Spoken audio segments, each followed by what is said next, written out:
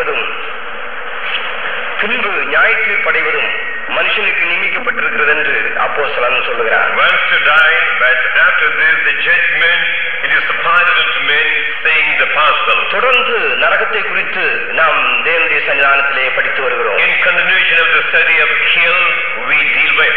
நரகம் யாருக்கு உரியது என்பதை பரிசுத்த வேதாகமம் தெளிவாக நமக்கு சுட்டிக்காட்டிக் கொண்டே வருகிறது. To whom does the hell fall? The holy scripture typifies. நாம் படிக்கிறதான வேத வாக்கியங்கள் நரகத்துக்கு தப்புறதுக்கு இது நமக்கு வழிகாட்டியாக இருக்கிறது. To may have an escape from the hell, the subjects what we deal now. மனுஷனுக்கு ரெண்டு விதமான மரணம் இருக்கிறது என்று வேதத்திலே நாம் படிக்கிறோம். Two types of hell man has. இனி ஒரு மரணம் கூட உண்டு, அது மூன்றாவது மரணம் என்றும் சொல்லப்படுகிறது. Third death is there is the third one. கர்த்தருடைய நாமத்துக்கு மகிமை உண்டாவதாக. God be glory. ஆத்மாவில் ஏற்படுகிறதான ஒரு மரணம் இருக்கிறது, சரீரத்தில் ஏற்படுகிறதான ஒரு மரணம் இருக்கிறது. One death occurring in the soul, another occurring in the body. ஆத்மா மரணம் என்கிறது பாவத்தினால் உண்டாகிறதான ஒரு மரணமாக இருக்கிறது. Death of the soul affects by the sin. சரீர மரணம் என்கிறது வயோதிப நிலைக்கு வரும்போது அவன் அடைகிறதான ஒரு மரணமாக இருக்கிறது. Death of the body affects while he is aged. நம்முடைய ஆதி மனுஷனாகிய ஆதாமை குறித்து படிக்கும் போது அவன் ஆத்மாவிலே மரித்தான். அதுக்கு பிற்பாடு 930 வருஷம் சரீரத்திலே அவன் உயிரோடு இருந்து சரீரத்திலேயும் அவன் அழிவை கண்டான். Studying about the first man Adam, he died in soul because of the sin. Afterwards he had been living for the years of 930 years and finally he faced death in the body. நான் இங்கே வாசித்ததான வசனம் ஆத்மா மரணத்தை குறித்து சொல்லாமல் சரீர மரணத்தை குறித்து சொல்லப்பட்டதாக இருக்கிறது. The word what we have seen talks about the body of the death, not of the body of soul. ஒரே தரம் மரிப்பதும் பின்பு நியாயத்தீர்ப்பு அடைவதும் மனுஷனுக்கு நியமிக்கப்பட்டிருக்கிறது என்று இங்கே நாம் படிக்கிறோம். It is appointed unto men once to die and finally facing the judgment. எல்லா மனிதர்களும் இந்த சரீரத்தில் மரணத்தை அவர்கள் காண வேண்டியவர்களாக இருக்கிறார்கள். In this body all is to see the death. சரீர மரணத்தை அடையாமல் இந்த உலகத்தில் எவனுமே இருக்கவே முடியாது. No one will be without the death in the body in the earth. ஆனால் இந்த சரீர மரணத்துக்கு பிற்பாடு அவன் நித்தியத்தை எங்கே கழிப்பான் என்பதுதான் தேவனுடைய கேள்வியாக இருக்கிறது. After the death in the body, where will he go to spend his eternity? That is the question of the law. இன்றைக்கு நீ மரிப்பாயானால் உன் நித்தியத்தை நீ இங்கே கழிப்பாய். If you die today, where will you spend your eternity? இங்கே வேதத்திலே படிக்கிறோம், ஒரே தரம் மரித்த பிற்பாடு அவனுக்கு நியாய தீர்ப்பு என்கிறது ஒன்று உண்டு என்று நாம் வேதத்திலே படிக்கிறோம்.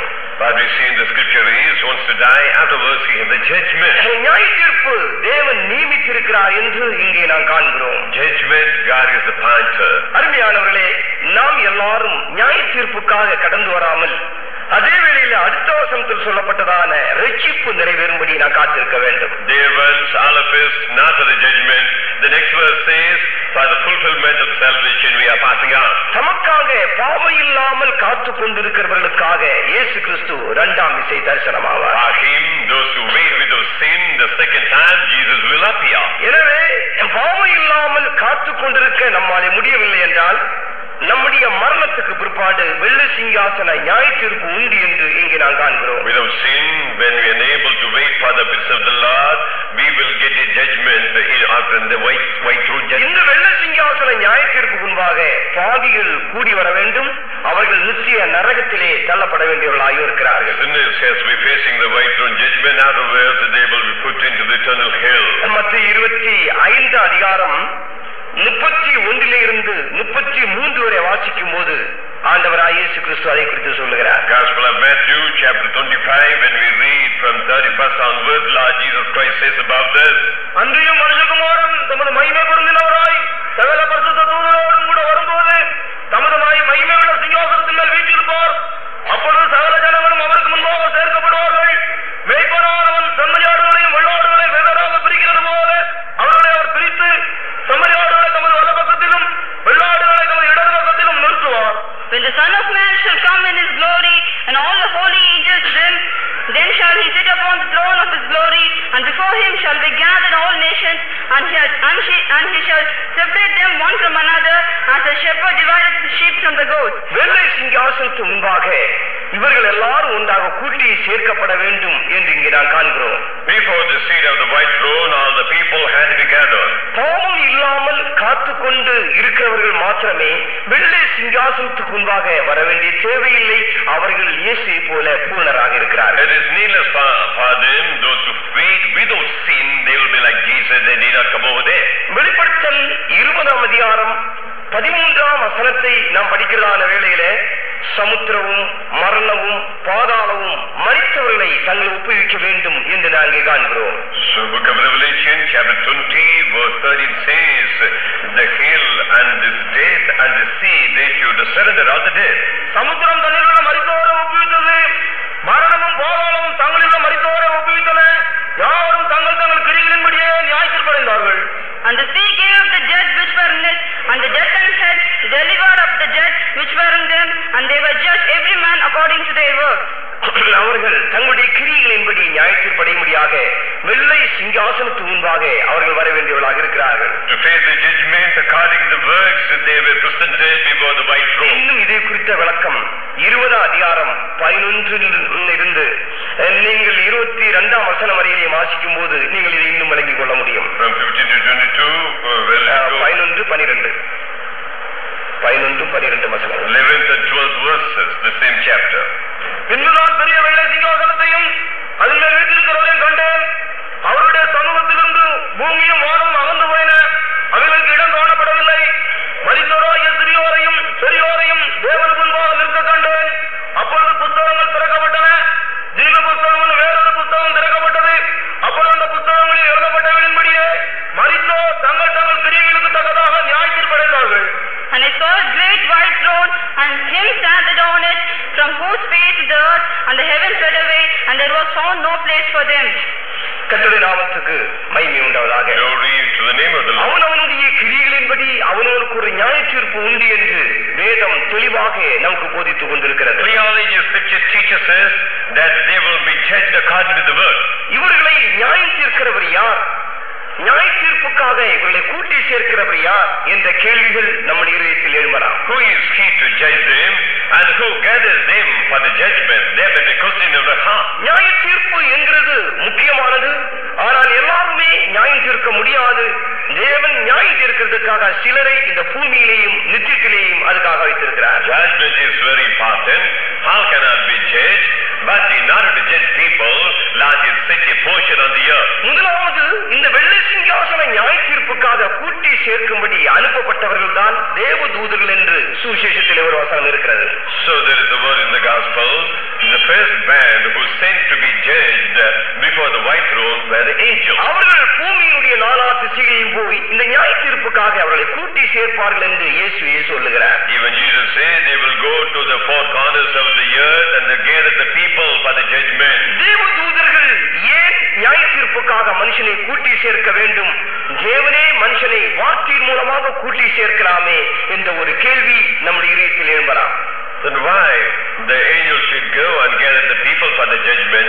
Why don't God himself? That may be a question in our heart. அருமையானவர்களே, நியாய தீர்ப்பின் பகுதியிலே தேவதூதர்களுக்கும் கூட ஒரு பங்கு உண்டு என்பதை இந்த வேளையிலே நான் உங்களுக்கு உணர்த்துகிறேன். Dear ones, I do perceive you that there is a part played by the angels in the role of judgment. ஏனென்றால் தேவதூதர்கள் மனுஷர்களுக்கு பணிவிடை செய்யும்படியாக கொடுக்கப்பட்டதான ஆவிகள் என்று வேதம் சொல்கிறது. So the scriptures say the angels were given as a ministering spirits for men. ரட்சிப்பை சுதந்திரிக்க போகிற ஒவ்வொரு மனிதனுக்கும் பணிவிடையை செய்யும்படியாக அவர்கள் அனுப்பப்பட்ட ஆவிகளாக இருக்கிறார்கள். For everyone who is the head of salvation, the angels were sent as a ministering spirit. ஒவ்வொரு மனிதனுடைய ஜீவியத்தையும் உற்று கவனிக்கக்கூடிய ஒரு நபர் தேவதூதன் என்பதை நீங்கள் அறிய வேண்டும். In every man's life, one who peace and saves the life is the angel of God. தேவதூதர்கள் மனுஷனை கவனித்துக் கொண்டே இருக்கிறார்கள். Angels of God listen to man. காரணம் என்ன? Reason is, தேவதூதர்கள் மனிதனையும் சந்திக்கிறார். அதே நிமிஷத்தில் தேவனையும் அவர் சந்தித்துக் கொண்டிருக்கிறார். the angels of God meets man as well as God meets them. நீ என்ன பேசுகிறாய், நீ என்ன செய்கிறாய், நீ என்ன புசிக்கிறாய், நீ எங்கே இருக்கிறாய், நீ எங்கே நின்று கொண்டிருக்கிறாய் என்பதை தேவதூதர்கள் ஒவ்வொரு நிமிஷமும் தகவலை தேவனுக்கு கொடுத்துக் கொண்டே இருக்கிறார். இருக்கிறார்கள். So the angels of God are sending all the messages about where you do stand, where do you talk, what do you talk, where are you, all these points are sent. மத்தேயு 18 அதிகாரம் 10ஆம் வசனத்தில் அதை குறித்து நாம் படிக்கிறோம். Gospel of Matthew chapter 18 in verse 10. அவர்கள் பிதாவினுடைய முகத்தை தரிசித்துக் கொண்டே இருக்கிறார்கள். They behold the face of the Father. சீக்கிரம் படிங்க தயவு செய்து. இந்த சிறுநீரில் ஒருவனை வர்க்கமாய் நாள்படிக்கு எச்சரிக்கையாக இருங்கள். அவர்களுக்குரிய தேவதூதர்கள் பரலோகத்திலே என் பரமபிதாவின் சமூகத்தை எப்போதும் தரிசிக்கிறார்கள் என்று உங்களுக்கு சொல்லுகிறேன். That in heaven the angels do always behold the face of my Father which is in heaven. அவர்கள் எப்பொழுதும் பிதாவுடைய முகத்தை தரிசித்துக் கொண்டே இருக்கிறார்கள். Forever they will be beholding the face of the Father. எனவே அறிஞரான மனுஷனே, உன்னுடைய ஜீவியத்திலே நீ என்ன செய்து கொண்டிருக்கிறாய் என்கிற தகவலை தேவதூதர்கள் எப்பொழுதுமே பரமபிதாவினுடைய முகத்திலே அவர்கள் அனுப்பி கொண்டே இருக்கிறார்கள். One of the mistakes you are occurring in your life, the angels of God are pointing. எனவே நீ பூர்ண பரிசுத்தமானதை பெற்றுக் கொள்ளவில்லை என்றால் நீ பூர்ணமாக்கப்படாதவன் என்கிற அறிவை தேவதூதர்களுக்கு நன்றாக இருக்கிறது. Unless you gain the perfect holiness, then you are in perfection. That is the knowledge about you the angels of God have. அப்படி என்றால் வெள்ளை சிங்காசனத்துக்கு முன்பாக வரவேண்டியவன் குற்றவாளியாக இருக்கிறான். அவன் பூர்ண பரிசுத்தமானதை பெறாதவனாக இருக்கிறான். எனவே அவர்களுக்கு ஊழியதான தேவதூதர்களே அவர்களை அந்த சிங்காசனத்துக்கு முன்பாக கொண்டு வர வேண்டும். He who comes before the white throne, he is offended and they have done some mistake. The angels of God has to bring all the people before the white throne judgment. எனவே தான் தேவதூதர்கள் நியாயத்தீர்ப்பினுடைய ஒரு பகுதியில் மனுஷனை கூட்டி சேர்க்கிறார்கள் என்று இங்கே நாம் படிக்கிறோம். So in the role of the judgment, the part played by the angels, they are gathering the people before the white throne. இரண்டாவதாக, secondly, ஆண்டவராய் இயேசு கிறிஸ்து மனுஷனை நியாயத்தீர்க்க பிரவேசிக்கிறார். So the Lord Jesus Christ, he enters to judge man. யோவான் 5 அதிகாரம் 22ஆம் வசனத்தை நாம் படிக்கும்போது John 5:22. நியாயத்தீர்ப்பு செய்யும் அதிகாரம் முழுவதையும் மனுஷகுமாரனாய் இருக்கிறது நிமித்தமாக அவருக்கு கொடுக்கப்படுகிறது. So all the authority to judge, it is given to the Son of Man. அன்றே பிதாவை கனம் பண்ணுகிறது போல எல்லாரும் குமாரனை கனம் பண்ணும்படிக்கு பிதாவானவர் தாமே ஒருவருக்கு நியாயத்தீர்ப்பு செய்யாமல் நியாயத்தீர்ப்பு செய்யும் அதிகாரம் முழுவதையும் குமாரனுக்கு ஒப்புக் கொடுத்திருக்கிறார். For the Father judges no man, but has committed all judgment unto the Son. கர்த்தருடைய மகிமை உண்டாக. நியாயத்தீர்ப்பு செய்யும் அதிகாரம் முழுவதையும் குமாரனாகிய இயேசுவுக்கு பிதாவாகிய தேவன் ஒப்படைக்கிறதை நாம் காண்கிறோம். God the Father has entrusted the power to judge unto his Son. ஏன் அது அப்படி ஒப்புக் கொடுத்தார்? Why he has done like that? யோவான் 5 அதிகாரம் 27ஆம் வசனத்தை படிக்கும்போது John 5:27. அவர் மனுஷகுமாரனாய் இருக்கிறபடியினால் இந்த அதிகாரம் அவருக்கு அளிக்கப்படுகிறது என்று நாம் படிக்கிறோம். As he the Son of Man, this authority is entrusted to him. அவர் மனுஷகுமாரனாய் இருக்கிறபடியால் தீர்ப்பு செய்யும்படிக்கு அதிகாரத்தையும் அவருக்கு கொடுத்திருக்கிறார். And has given him authority to execute judgment also, because he is the Son of Man. அருமையானவர்களே, அவர் மனுஷனாய் இருக்கிறபடியினால் என்பதை நீங்கள் நன்றாக கவனியுங்கள். You just listen as he is a man. ஆண்டவராய் இயேசு கிறிஸ்து இந்த பூமியிலே வந்து மனுஷ சரீரத்தில் உருவெடுத்து மனுஷனுடைய அத்தா துன்பங்களையும் அவர் அறிந்தவராக இருக்கிறார். The Lord Jesus Christ came to the world in the form of man and he understands all the mistakes of men. எனவே ஒரு மனுஷன் தன்னுடைய ஜீவியத்திலே அவன் எப்பேற்பட்டவனாய் இருந்தாலும் அவன் தைரியமாய் கிருபாசனத்தை வந்து தன்னுடைய பலவீனத்திலிருந்து பாவத்திலிருந்து அவன் விடுதலை பெற்றுக் கொள்ள வேண்டும். Whatever the weak and vessel he may be, he should come before the throne of grace and he should receive the repentance of sin. உன்னுடைய பாவத்தை அவர் நன்றாக அறிந்திருக்கிறபடியால் மனிதனே உன்னை அழிவிலிருந்து விடுவிக்கும்படியாக நீ என்னண்டை வா என்ற அழைப்பை ஒவ்வொரு மனிதனுக்கும் அவர் கொடுத்துக் கொண்டே இருக்கிறார். As he has known the sin of man in a pretty manner, he extends his calling, "Oh man of sin, come unto me." யோவான் 12 அதிகாரம் 48ஆம் வசனத்திலே படிக்கும்போது Gospel of John chapter 12. என்னை தள்ளி என் வார்த்தைகளை ஏற்றுக்கொள்ளாதவனை நியாயம் தீர்க்கிறது ஒன்று இருக்கிறது, அது என் வாயிலிருந்து புறப்பட்ட வசனமே கடைசி நாளில் அவனை நியாயம் தீர்க்கும். So there is one thing that is judging man, the word that I have spoken in the last day that will judge. எனவே மனிதனை தேவன் தன்பக்கமாக அழைத்துக் கொண்டிருக்கிறார். So by his side God is drawing. நீ என்னண்டை வருவாயாக. Oh man of the street, come unto me. நித்திய நியாய தீர்ப்பை உனக்காக நான் நியமித்திருக்கிறேன். Then I have established eternal judgment for you. அந்த நாளிலே நான் உன்னை நியாயம் தீர்த்து அக்கினி கடலிலே நான் உன்னை தள்ள போகிறேன். That day I will judge you and put you in the lake of fire. எனவே உன்னுடைய பலவீனத்தை சுமக்கும்படியாக நான் உனக்காக வெளிப்பட்டிருக்கிறேன். For you I have proceed in order to bear all your burden. எனவே நீ என்னண்டை வருவாயாக. Come nigh to me. உன்னுடைய பலவீனத்தை உன்னை விடுதலையாக்க என்னாலே முடியும். I am able to deliver from your weakness. தேவன் உன்னை அழைத்தும் நீ வராமல் போவாயானால், Even after the calling of the Lord, when you don't come. என்னுடைய மகனே, நான் உன்னை அழைத்தேன், ஆனால் நீயோ வராமல் போனாய். Hello, my son, I have called you, but you have not come. எனவே என்னுடைய நியாயத்தீர்ப்பில் உன்மேல் இரக்கத்தை நான் காட்டவே மாட்டேன். In my judgment, I won't show my grace. இதைத்தான் பவுலுக்கு தேவன் சொல்லுகிறார், இதை நீ பிரசங்கிக்க வேண்டும். This is what told by God unto Paul, you should preach this. அப்போஸ்தலர் 10 அதிகாரம் 42 வசனத்திலே இதை குறித்து நாம் படிக்கிறோம். About this we read in the book of Acts 10:42. இயேசு கிறிஸ்து நியாயாதிபதி என்பதை முழு உலகத்துக்கும் பிரசங்கிக்க வேண்டும். அதுக்கென்றே தேவன் என்னை அப்போஸ்தலனாக நியமித்தார் என்று பவுல் தெளிவாக சொல்லுகிறார். Jesus, God to be the judge of the whole world, thought that I am commissioned to talk all these things, St. Paul says. அன்றியும் அவரே உயிரோடு இருக்கிறவர்களுக்கும் மரித்தவர்களுக்கும் தேவனால் ஏற்படுத்தப்பட்ட நியாயாதிபதி என்று ஜனங்களுக்கு பிரசங்கிக்கவும் சாட்சியாக ஒப்புவிக்கவும் அவர் எங்களுக்கு கட்டளையிட்டார். And he commanded us to preach unto the people and to testify that it is he which was ordained of God to be the judge of quick and dead. எனவே அருமையான நண்பனே, பாவத்திலே ஜீவித்துக் கொண்டிருக்கும் நண்பனே, இதுவரையிலேயும் பாவத்திலே விடுதலை இல்லாமல் உன் வாழ்க்கையிலே ஜீவித்துக் கொண்டிருப்பாயானால் இன்றைக்கு காலை நேரத்திலே உனக்கு கடைசியான எச்சரிப்பாக இந்த சத்தத்தை நான் உனக்கு கொடுத்துக் கொண்டிருக்கிறேன். Dear companion, those who are dwelling in the pull of the sin, so far you have not delivered from the pull of sin, then I warn you in the body itself. அவர் உன்னை அழைக்கிற இந்த நேரத்திலே நீ மனம் திரும்பி அவரிடத்திலே வந்து நீ விடுதலை பெற்றுக் கொள்ளாத பட்சத்தில் இவர் நீதியுள்ள நியாயாதிபதியாக உன் ஜீவித்திலே வெளிப்பட போகிறார். At the time of his calling now, when you don't come and receive the repentance, then as the righteous judge, he will appear for you. அதுதான் அப்போஸ்தலர் 17 அதிகாரம் 31 வசனத்தை படிக்கும் போது 17:34 of Apostles. நியமித்திருக்கிறதான மனிதனை கொண்டு கடைசி நேரத்திலே அவர் நீதியாய் நியாயம் தீர்ப்பார். At the final time, he will judge by the man. மேலும் ஒரு நாளை குறித்திருக்கிறார், அதிலே அவர் தாம் நியமித்த மனுஷனை கொண்டு உலகத்தை நீதியாய் நியாயம் தீர்ப்பார். அந்த மனுஷனை மரித்தோரிலிருந்து எழுப்பினதினாலே அது நிச்சயத்தை எல்லாருக்கும் விளங்க பண்ணினார் என்றார். Because he had appointed a day in which he will judge the world in righteousness, that by man whom he had ordained. நியமித்திருக்கிறதான மனுஷனை கொண்டு பூலோகத்தை நீதியோடு நியாயம் தீர்ப்பார் என்று இங்கே அப்போஸ்தலன் பிரசங்கித்த வேதவாக்கியத்தை அறியானதை முடிவில்லையே உன் இதயத்திலே நீ எழுதி வைத்துக் கொள்வாயாக. Treasure of God, be written this matter in your heart.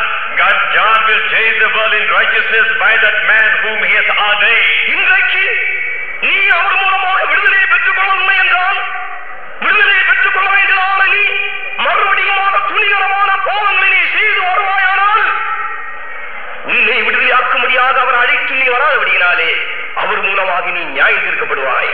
When you are unable to take the repentance, when you are unable to come away from your sins, for the judgment he will call you. ஏனென்றால் உன்னுடைய மீட்புக்காக சொந்த ஜீவனை கொடுத்தவர், சொந்த இரத்தத்தை உனக்காக சிந்தினவர், உனக்காக இரவலாக பிதாவிடத்திலே பரிந்து பேசினவர்.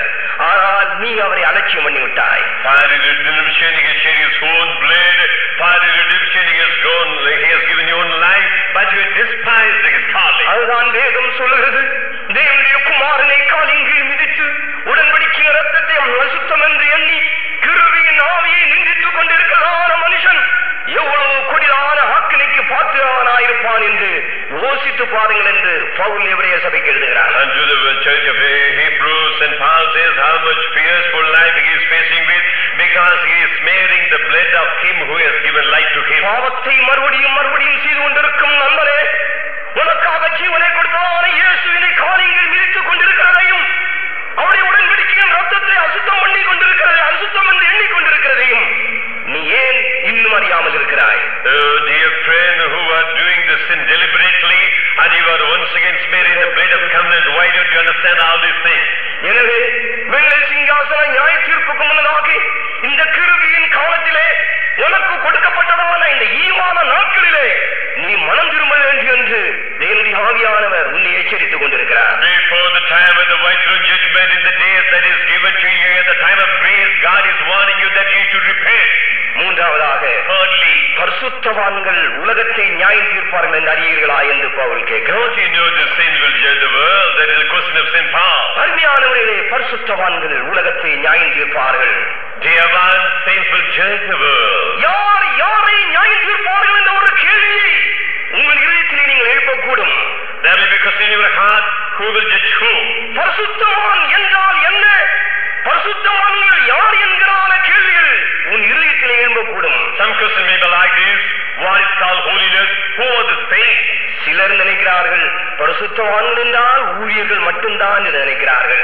Saints means that says only but the worker. பரிசுத்த வேதாகமம் அப்படி சொல்லுகிறது இல்லை. Holy Scripture doesn't say like that. பரிசுத்த சபையாரே என்று அப்போஸ்தலர்கள் சபை அழைத்திருக்கிறார்கள். The apostles call the church the holy assembly. பரிசுத்தமாய் ஜீவிக்கிறவன் ஊழியனாய் இருந்தாலும் சரி, விசுவாசிகளா இருந்தாலும் சரி, அவர்கள் பரிசுத்தவான்களே. When you lead a saintly life, whether he may be worker or believer, they are saints. பரிசுத்தவான்கள் என்கிறதான பதம் ஊழியக்காரனுக்கு மட்டும் கொடுக்கப்பட்டதான பதம் அல்ல. Saint word is not a word given one is a worker. பரிசுத்தமாய் ஜீவிக்கிறதான எல்லா தேவ ஜனங்களையும் பரிசுத்தவான்கள் என்றே வேதம் அழைக்கிறது. Those who lead a holy life, the word of God calls everyone as a saint. உலகத்தை நீங்கள் எப்படி நியாயம் தீர்க்க முடியும்? Then how can these people judge the world? இது ஒரு பெரிய ரகசியமாக இருக்கிறது. It's a great mystery. இந்த ரகசியத்தை இப்பொழுது உங்களுக்கு சுட்டி காட்டும்படியாக நான் விரும்புகிறேன். This mystery I wanted to point to you out. நான் உங்களை ஊருக்கு ஒன்றும் வம்சத்துக்கு ரெண்டுமாக தேர்ந்தெடுத்து சீயோனுக்கு நேராக நான் நடத்துகிறேன் என்று சொல்லுகிறார். God designed a village taking you one from the city and one from the nation. அருமையானவர்களே, ஒரு வம்சத்தில் ஒன்றாவது நிச்சயமாக ரட்சிக்கப்பட்டாக வேண்டும். One of your nation must get saved. ஊருக்கு ஒன்று நிச்சயமாக ரட்சிக்கப்பட்டாக வேண்டும். One from the city must get saved. இது தேவனுடைய வார்த்தை. This is the word of God. என்னை கொண்டு என் குடும்பத்தை தேவன் நியாயம் தீர்க்க முடியும். God will execute judgment my family through me. ஆனால் இவரை கொண்டு என்னுடைய குடும்பத்தை நியாயம் தீர்க்க முடியாது. But taking this man, God will judge my family. ஏனென்றால் என்னுடைய குடும்பத்தாரை இந்த சகோதரனுக்கு தெரியவே தெரியாது. Because this man is not known to my family members. ஆனால் என் குடும்பத்தார் எல்லாருக்குமே என்னை குறித்த நல்ல அறிவுண்டு. But about me, all the members of my family knows well. அப்படி என்றால் என் குடும்பத்தாரை நியாயம் தீர்க்க வேண்டிய கடமைதான் என்னுடைய கடமை. My duty is to judge my family members. ஏனென்றால் நான் ரட்சிக்கப்பட்ட பிற்பாடு இந்த சுவிசேஷத்தை அவர்களுக்கு சொல்லி இருக்கிறேன். Because after I got saved, I proclaimed this gospel. அவர்கள் மூலமாக நான் துன்பப்படுத்தப்பட்டிருக்கிறேன். Then I was persecuted before அவர்கள் them. மூலமாக நான் வெளியே தள்ளப்பட்டிருக்கிறேன். Through them I was taken down. நானே அவர்களுக்கு சாட்சியாக நின்று கொண்டிருக்கிறேன். I myself stand as a testimony for them. அப்படி என்றால் வெள்ளை சிங்காசனத்துக்கு முன்பாக வரும்போது, If so, when they come before the white throne, நான் அவர்களுக்கு சொல்லப்பட்டதான காரியங்களை நான் அங்கு நினைப்பூட்டக்கூடியவனாக இருப்பேன். no matter what I have presented to them, I will remind them. எனவே என்னுடைய குடும்பத்தாரை நியாயம் தீர்க்கும் அதிகாரத்தை தேவனின் கருத்திலே கொடுக்கிறார். God has given authority to execute the judgment to my family in my hand. ஜீவித்தால் மட்டும்தான் நியாயம் தீர்க்க முடியும். Even when I have the good life, Suppose நான் ஜீவிக்கவில்லை என்றால், when I don't have the proper life, என்னுடைய குடும்பத்தில் வேறு யாராவது ஒரு ஜீவித்துக் கொண்டிருப்பாரானால் அவர் மூலமாக நானும் கூட நியாயம் தீர்க்கப்படுவேன். if anybody has a saintly life in my family, through him, I will also judge. அவரவர்களுடைய வம்சத்தை நியாயம் தீர்க்கிறதுக்கு அவர்களுடைய வம்சத்திலிருந்து ஒன்றை தேவன் நிச்சயமாக கர்த்தருடைய வரைக்காக ஆயத்தப்படுத்துவார். From every seed, God will make at least one person. அப்படி என்றால் இந்த சகோதரனுடைய குடும்பத்தை இவர்தான் நியாயம் தீர்க்க வேண்டும். So this man to judge his family. இவருடைய குடும்பத்திலே 1000 பேர் இருக்குமையானால் இவர் ஒருவர் தான் ரட்சிக்கப்பட்டு அபிஷேகம் பண்ணப்பட்டு இந்த சத்தியத்திலே ஜீவித்துக் கொண்டிருக்கிறார் வைத்துக் கொள்வோம். Suppose thousands are in his family circle. This is the only man got saved and gained the anointment and baptism. அப்படி என்றால் இவருடைய குடும்பத்தில் 999 பேரையும் நியாயம் தீர்க்க வேண்டிய மனுஷன் இவரே. ஏனென்றால் இவருடைய குடும்பத்தை பற்றி எனக்கு ஒன்றுமே தெரியாது. I know nothing of his family, but he is the only man to judge the remaining 999. எனவே அருமையானவர்கள், அதுதான் வேதம் சொல்லுகிறது.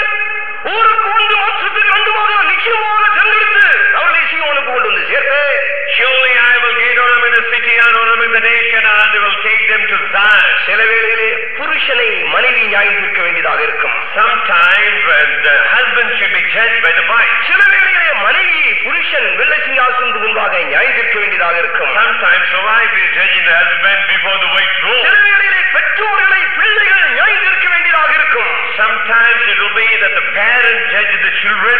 சில வேளையிலே ஊழியக்காரனை விசுவாசிகள் நியாயம் தீர்க்க வேண்டியதாக இருக்கும். Sometimes believers have to judge the workers. ஆனால் வெளிப்படுத்தலே படிக்கிறோம், ஊழியக்காரன் தீட்டுப்பட்டவனாயிருக்கும் போது விசுவாசிகள் வெண்வஸ்திரம் தரித்து தேவனோடு கூட நடக்கிறார்கள் என்று தேவாவியானவரே சொல்லுகிறார்.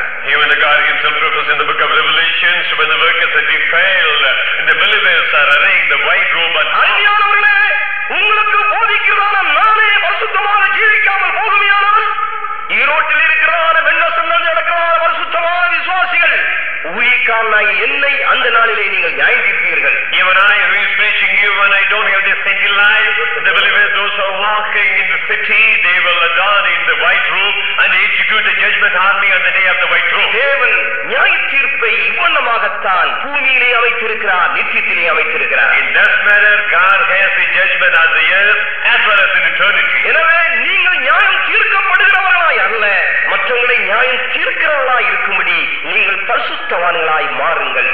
You not to be judged, but to judge others, be saved. கர்த்தருக்கு மகிமை உண்டதாக. Glory to the name of the Lord. அருமையானவர்களே, நாலாவதாக தேவன் பிரமாணத்தை மனுஷனுக்கு கொடுக்கும் போது வானத்தையும் பூமியையும் சாட்சியாக கூப்பிடுகிறார். God calls heaven and earth as testimony when he gives law unto man. உன்னை நியாயம் தீர்க்கும் என்று பரிசுத்த வேதாகமம் தெளிவாக சொல்லுகிறது. இதுக்குரிய வேத வாக்கியங்களை உங்களுக்கு நான் வெளிப்படுத்த முடியாத நான் விரும்புகிறேன். Clearly the scripture typifies the heaven and earth as a testimony. This will reveal it to you. I want to show from the scripture. Asia தீர்க்கதரிசியுடைய புத்தகம் Book of Isaiah, 1 அதிகாரம் 2 வசனத்திலே தேவன் துக்கப்படுகிறதான ஒரு காரியத்தை நாம் காண்கிறோம். chapter 1 verse 2, where we see the grievance of the Lord. நான் வானங்களே கேளுங்கள், பூமியே செவிகொடு, கர்த்தர் பேசுகிறார். நான் பிள்ளைகளை வளர்த்து ஆதரித்தேன், அவர்களோ எனக்கு விரோதமாய் கலகம் பண்ணினார்கள். Hear, O heavens, and give ear, O earth, for the Lord hath spoken. I have nourished and brought up children, and they have rebelled against me. கர்த்தர் நாமத்துக்கு மகிமை உண்டதாக. God be glory. வானமே கேள், பூமியே செவிகொடு, நான் பிள்ளைகளை வளர்த்தேன், ஆனால் அவர்களோ இப்பொழுது என்னை மறந்து விட்டார்கள். Hear, O heavens, and give ear, O earth, for the Lord has spoken. ஏனென்றால் பிள்ளைகள் தவறு செய்த போது தன்னுடைய துக்கத்தை பூமியை பார்த்து தேவன் சொல்லி ஆற்றிக் கொள்கிறதை நாம் காண்கிறோம். When the children has committed sin with the grievance, the Lord is looking into the earth. ஏனென்றால் மனுஷனுக்கு பிரமாணத்தை கொடுக்கும் போது வானத்தையும் பூமியையும் சாட்சியாக வைத்துதான் தேவன் இந்த பிரமாணத்தை மனுஷனுக்கு கொடுக்கிறார். At the time of giving law, keeping heaven and earth as a testimony, God gave. உபாகமம் 4 அதிகாரம் 25 26 வசனங்களில் இதை குறித்து நீங்கள் படிக்க முடியும். About this you can see in book of Deuteronomy chapter 4 25 to 6. நீங்கள் பிள்ளைகளும் பிள்ளைகளின் பிள்ளைகளும் பெற்று தேசத்தில் வெகுநாள் இருந்ததென்று நீங்கள் உங்களை கெடுத்து யாதொரு சிரத்தையாவது யாதொரு சாயலான சுரூபத்தையாவது பண்ணி உன் தேவனாய கர்த்தருக்கு கோபம் உண்டாக்க அவர் பார்வைக்கு பொல்லாப்பனை செய்தால் நீங்கள் யோர்தானை கடந்து என்ன வாசிக்கிற 25 and 26. 4 அதிகாரம் 25 26. Chapter 4 Deuteronomy verse 25 and 26. அதான் நீங்கள் யோர்தானை கடந்து சுதந்திரிக்க போகிற தேசத்தில் இராமல் சீக்கிரமாய் முற்றிலும் அழிந்து போவீர்கள். இன்று இந்நாளில் உங்களுக்கு விரோதமாய் வானத்தையும் பூமியையும் சாட்சியாக வைக்கிறேன். நீங்கள் அதிலே நடுநாளில்லாமல் நிர்மலமாக்கப்படுவீர்கள். வானத்தையும் பூமியையும் நான் உங்களுக்கு சாட்சியாக வைக்கிறேன். I call heaven and earth to witness against you. தேவன் மனுஷனுக்கு பிரமாணத்தை கொடுக்கும் போது நீ மிதித்து நின்று கொண்டிருக்கிறதான பூமியையும் உன் தலைக்கு மேல் இருக்கிற வானத்தையும் சாட்சியாக வைத்து பிரமாணத்தை தேவன் கொடுக்கிறார். When God gives law to men, he keeps heaven that is above your head and the land where you puts a place, and as a testimony he gives the law. இன்னும் சங்கீதம் 32:1 நீங்கள் படிக்கும் போது Psalm 32 verse 1, பூமியே என் வாய்மொழியை கேள் என்று சொல்லி பூமிக்கு பிரமாணத்தை கொடுக்கிறார். and he gives to the law to the earth, saying that, oh heaven, hear. 32:1 32:1 Psalms. சங்கீதம் எவனுடைய மீறல் ஒழிக்க 82 வந்தா Is it 82:1? கர்த்தருக்கு மகிமை உண்டதாக. Glory be to the Lord. அருமையானவர்களே, பூமியை கூப்பிட்டு சாட்சியாக வைத்து பிரமாணத்தை கொடுக்கிறதை நாம் காண்கிறோம். Calling the earth as a testimony, and he supplies the law. ஒவ்வொரு மனிதனுடைய ஜீவித்திலேயும் பிரமாணங்கள் மனுஷனுக்கு கையளிக்கப்படும் போது இந்த பூமியானது அதுக்கு சாட்சியா இருக்கிறது என்பதை நீங்கள் மறந்துவிட வேண்டாம். In everybody's life, when the law is given, this earth is a testimony. You should not forget. இன்றைக்கு உங்களுக்கு போதிக்கிற இந்த சத்தியங்களும் கூட நீங்கள் அமர்ந்திருக்கிற இந்த மண் சாட்சி சாட்சியாக இருக்கிறது. Even the truth that is taught to you, so this year, that is a testimony to you. 32 வானங்களே செவிகொடுங்கள், நான் பேசுவேன், பூமியே என் வாய்மொழிகளை கேட்பாயாக. பாருங்கள் எவ்வளவு அழகாக இருக்கிறது. How beautiful is the word. வானமே கேள், பூமியே என் வாய்மொழிகளை கேள் என்று கர்த்தர் சொல்லுகிறார். That God says, give ear, O heavens. அருமையானவர்களே, மனுஷனுக்கு பிரமாணத்தை கொடுக்கும் போது வானத்தையும் பூமியையும் சாட்சியாக வைத்து தேவன் இந்த பிரமாணங்களை மனுஷனுக்கு கொடுத்துக் கொண்டே இருக்கிறார். Keeping the heaven and the earth is a testimony, Lord gives the law to the man. அதனுடைய அர்த்தம் என்ன? Miracles. நீ தப்பி போக முடியவே முடியாது. You will have no escape at all. நீ பொய் சொல்லுவாயானால் பூமியானது உனக்குரமாக எழும்பி நின்று சாட்சியிடும். When you lie, the earth will come against you and testify. எனக்கு நீங்கள் தெரியாது என்று சொல்லுமையானால் தலைக்கு மேல் இருக்கிற வானம் உனக்குரமாக முழங்க ஆரம்பிக்கும். When you know not the heaven that is above your head, that will echo against you. அருமையானவனே, நான் உனக்கு சொன்ன சத்தியங்கள் உனக்கு விளங்கவில்லை என்றால் பூமியை பார்த்து கேள், அவைகள் உனக்கு உபதேசிக்கும் என்று கர்த்தர் சொல்லுகிறார். Yes, what I say when you don't understand, ask from the earth, that will teach you, God says. யோபு 12 அதிகாரம் 8ஆம் வசனம். Job 12:8. யோபு 12:8. அல்லது பூமியை விசாரித்து கேள், அது உனக்கு உபதேசிக்கும். அது உனக்கு உபதேசிக்கும். The earth will teach you. Or speak to the earth, and it shall teach thee. நீ பூமியை விசாரித்து கேள். Then you ask and inquire. மண்டையில நுழையாவிட்டாலும் பூமியில் இருக்க அந்த மண்டை இருக்கிறது போல அதுல மண்டைக்கு நுழைஞ்சிருக்கு. Even thus they enter into your brain and you ask from the earth. மனுஷனே, நான் உனக்கு போதித்தும் நீ நடக்கிறதில்லை. பூமியை விசாரித்து கேள், அந்த மண்ணானது உன்னோடு பேச ஆரம்பிக்கும். Oh man, though I give instruction, you did not follow, ask the earth, that will teach you. இன்னும் 12 அதிகாரம் 7ஆம் வசனத்தை படிக்கும் போது 12:7. இப்போதும் நீ மிருகங்களை கேட்டுப்போர், அவைகள் உனக்கு போதிக்கும். அப்படின்னு பாட்டு. But ask now the beasts, and they shall teach thee. மிருகங்களை கேட்டுப்பார், அது உங்களுக்கு உபதேசிக்கும். Now as the beast, that will teach you. நீங்க நினைக்கிறீங்க என் காதுல நுழைஞ்சு அது ஒரு மாதிரி போயிட்டு நினைக்கிறீங்க. இல்ல, வீட்டில் இருக்கிறதான மிருகம் உனக்கு விரோதமா சாட்சியிடும். So now the beast, what you have in your house, that will also testify. அன்றைக்கு அந்த கழுதையினுடைய வாயை திறந்த போது அந்த பிலியாமுக்கு விரோதமாக அந்த கழுதை பேசவில்லையா? That day when the mouth of the ass was opened, won't the ass talk against Balaam? பறவைகளுடைய வாய்கள், மிருகத்தினுடைய வாய்கள் அடைபட்டு இருக்கிறபடியாலே மனுஷனே, நீ பூமியிலே நடமாட முடிகிறது. இல்லை என்றால் அவைகள் எல்லாம் கழுகு கத்துறதுமாய் வந்து குத்தி இருக்கும். So now as the eagle gets you, so now all the beasts are keeping quiet. If not, then that will bite you. 12:7 படிக்கிறோம். ஆகாயத்து பறவைகளை விசாரித்து கேள். 12:7, the book of Job, he says, you go, அவைகள் உங்களுக்கு அறிவிக்கும். that will announce you the pulse of the air. ஆகாயத்து பறவைகளை கேள், அவைகள் உனக்கு அறிவிக்கும். And the fowls of the air, and they shall teach thee. தலைக்கு மேலே இருக்கிறான பறவைகள் பறந்து கொண்டே இருக்கிறது. அவைகள் இந்த சத்தியங்களை உனக்கு அறிவிக்கும் என்று வேதம் சொல்கிறது. The birds fly above your head, they will announce this truth. 12ஆம் வசனம் அதிகாரம் 8ஆம் வசனத்தை படிக்கும் போது 12:8, book of Job. மச்சங்களை கேள், அது உனக்கு அறிவிக்கும். As the fish, they will also declare the truth. சமுத்திரத்தின் மச்சங்களை கேள், அவைகள் உனக்கு விவரிக்கும். And the fishes of the sea shall declare unto thee. அருமையானவர்களே, யோசித்து பாருங்கள். ஏனென்றால் மனுஷன் சமுத்திரத்திலேயும் பிரயாணம் பண்ணுகிறான், மனுஷன் பூமியிலேயும் பிரயாணம் பண்ணுகிறான். Heaven thinks about this. Man journeys in the land as well as. ஆனால் தேவன் சகல சத்தியத்தை மனுஷனுக்கு வெளிப்படுத்தும் போது சகல சிருஷ்டிகளுக்குள்ளேயும் அந்த சத்தியங்களை தேவன் வைத்திருக்கிறார். When God delivers all kinds of truth unto man, this all the truths are also unto all creation. அதுதான் ரோமர் 1 அதிகாரத்திலே பவுல் இவனமாக சொல்லுகிறார். In that manner, then Paul writes into the book of Romans. மனுஷனே, போக்கு சொல்ல அவனுக்கு இடமில்லை. காணப்படுகிறதான தெய்வத்துவம் எல்லாம் காணப்படுகிறதான சிருஷ்டிகளுக்குள்ளே தேவன் வைத்திருக்கிறார் என்று பவுல் ரோம சபைக்கு எழுதுகிறார். And the church of Romans and Paul says, oh man, you don't say any way of escape, but God has kept everything in you. ஏனென்றால் அவைகள் உனக்கு விரோதமாக எழும்பி நின்று சாட்சியிடும் போது நீ என்ன செய்வாய்? What will you do when all the creations are testifying against you? எனவே உனக்கு சத்தியத்தை கொடுக்கும் போது சகல சிருஷ்டிகள் தேவன் சாட்சியாக வைத்துதான் இந்த சத்தியத்தை உன் கையிலே அவர் ஒப்படைக்கிறார். Keeping all the creations in testimony, God has submitted this truth unto your hand. எனவே வெள்ளை சிங்காசன நியாய தீர்ப்புக்கு முன்பாக தேவன் வானத்தையும் பூமியையும் கூப்பிடுவார் என்று சங்கீதம் 50:4 நாம் படிக்கிறோம். So God will call the saints before the white throne judgment, what we see in Psalms chapter 50 verse 4. அவர் தம்முடைய ஜனத்தை நியாயம் தீர்க்க உயர இருக்கும் வானங்களையும் பூமியையும் கூப்பிடுவார். And he shall call to the heavens from the above and to the earth, that he may judge his people. நியாயம் தீர்க்கும் போது தேவன் யாரையும் கூப்பிடுகிறார்?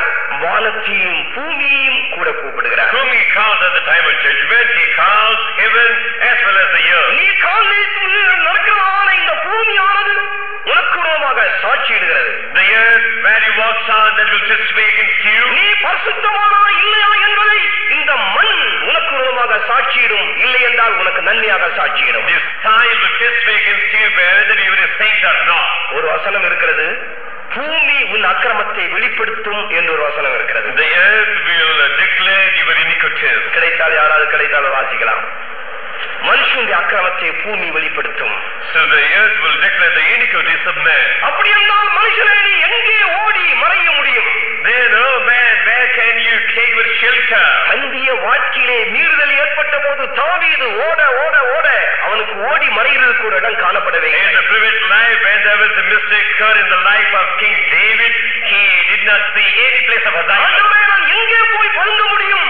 எங்கே போனாலும் உம்முடைய கரம் என்னை தொடர்ந்து பிடிக்கிறதே என்று சொல்லுகிறார். Oh Lord, where I can go and find my shelter, wherever I go, thy hand is following me and catches me. இந்த பூமியிலே மனுஷன் மறைகிறதுக்கு ஒரு இடம் இல்லவே இல்லை. No hiding place for a man on the earth. வானம் உன்னை வெளிப்படுத்தி கொடுக்கும். Heaven declares you. இந்த பூமி உன்னை வெளிப்படுத்தி And கொடுக்கும். even the earth also declares you. சமுத்திரத்தின் மச்சங்கள் உன்னை வெளிப்படுத்தி கொடுக்கும். Fish of the sea declares you. இந்த பூமியில் இருக்கிறதான ஜீவராசிகள் உன்னை வெளிப்படுத்தி கொடுக்கும். Living creatures on the earth will declare you. நீ இந்த பூமியில மறைகிறதுக்கு எங்கேயுமே உனக்கு இடம் கிடையவே கிடையாது. For you to hide, no places on the earth. கர்த்தருக்கு மகிமை உண்டதாக. Glory be to the name of the Lord. 2:11 வசனத்தை படிக்கும்போது Habakkuk 2:11. கல் சூரிலிருந்து கூப்பிடுமாம், மச்சி மேலே இருந்து சத்தம் போடுமா. The stone will testify from the wall and from the beam that we will. நீ வீட்டுக்குள் செய்கிற அச்சராபாவத்தையும் உன் சுவரானது பார்த்து கொண்டே இருக்கிறது. So what all the transgression you were depicting, the wall is noticing. மனுஷன் தன்னை மறைத்துக் கொள்ள இடமே இல்லை. To farm man no place to hide. கல்லு சுவரிலிருந்து கூப்பிடும், உத்திரம் மத்தியிலிருந்து சாட்சியிடும். For the stone shall cry out of the wall, and the beam out of the timber shall answer it. கர்த்தருக்கு ஸ்தோத்திரம். Praise the Lord. அருமையானவர்களே, மனுஷன் இவைகளெல்லாம் கூப்பிட்ட பிற்பட்டு கர்த்தர் சொல்லுகிறார், மனுஷனே நீ உன் வழக்க போய் அந்த சிருஷ்டிகளிடத்திலே பேசு. After calling all these things, the God is telling the man, oh man, go and tell all the things to the creation. உனக்கு நியாயம் இருக்குமையானால் முதலாவது சிருஷ்டிகளிடத்திலே பேசி என்று கர்த்தர் சொல்லுகிறார். When you have anything good, go and talk to the creations first. இதை குறித்து மீகா 6:1 படிக்கிறோம். About this we read book of Micah chapter 1, 6 chapter verse 1. கர்த்தர் சொல்லுகிறதை கேளுங்கள், நீ எழுந்து பர்வதங்களுக்கு முன் உன் வழக்கை சொல், மலைகள் உன் சத்தத்தை கேட்க தொடர்ந்து. Hear ye now what the Lord said, arise, contend thou before the mountains, and let the hills hear thy voice. நீ எழும்பி மலைகளுக்கும் சிருஷ்டிகளுக்கும் முன்பாக உன் வழக்கை சொல். Arise and tell your matter to the mountains and the hills. ஏனென்றால் நான் உன்னை அக்கினி கடலிலே தள்ளப் போகிறேன். Because I go to put you in the lake of fire. என்னுடைய பார்வையில் நீ குற்றவாளியாக இருக்கிறாய். You are accused in my sight. ஆனால் நீ உன்னை நீதிகரிக்கலாம். But you can judge you. எனக்குள்ளே பரிசுத்தம் உண்டு என்று நீ சொல்லலாம். You can claim there is a. எனக்கு நீதி உண்டு என்று நீ சொல்லலாம். You can say you got righteousness. எனக்கு நியாயம் உண்டு என்று நீ சொல்லலாம். You got the perfect law in you. உனக்கு அப்படி இருக்குமையானால் உனக்கு சாட்சியாய் வச்சிருக்கிறதான இந்த சிருஷ்டியிடத்திலே போய் இதை நீ சொல்லு. If no such a matter on your side, the testimony of the creation, you go and tell. சிருஷ்டிகள் உன்னோடு என்ன பேசுகிறது என்பதை கவனி. You consider what is spoken of you by the creation. இப்பொழுது நான் இந்த சகோதரனை குற்றவாளி என்று சொல்லுகிறேன். Now I say this man is accused. இவர் நிச்சயமாக அந்த காரியத்தை ஒத்துக்கொள்ளவே மாட்டார். Surely he won't accept the matter. இவர் தன்னை நீதிமானாக்குறதுக்காக எத்தனை ஆயிரம் பொய் சொல்றதுக்கு இவர் ரெடியாக இருக்கிறார். And he is ready to make him. எனவே தான் தேவன் சொல்லுகிறார், உன் வழக்கை போய் சிருஷ்டிகளிடத்திலே சொல்லு. Go and put your case before the creation. நீ குற்றவாளி என்று நான் உன்னை நியாயம் தீர்த்து விட்டேன். I have executed my judgment that you were நீ accused. நிச்சய நரகத்துக்குரியவன் என்று உண்மையில் தீர்ப்பு நான் எழுதிவிட்டேன். Then I have written the matter against you. ஆனாலும் நீ பரிசுத்தவான் என்று நீ உன் இதயத்தில் நினைக்கலாம். உன் வழக்குகளை போய் உன் சிருஷ்டியிடத்திலே சொல்லு. You may feel that you were a saint in your heart, but put your case against the creation. அருமையான தேவனுடைய பிள்ளையே, உன்னுடைய ஜீவியத்திலே உன்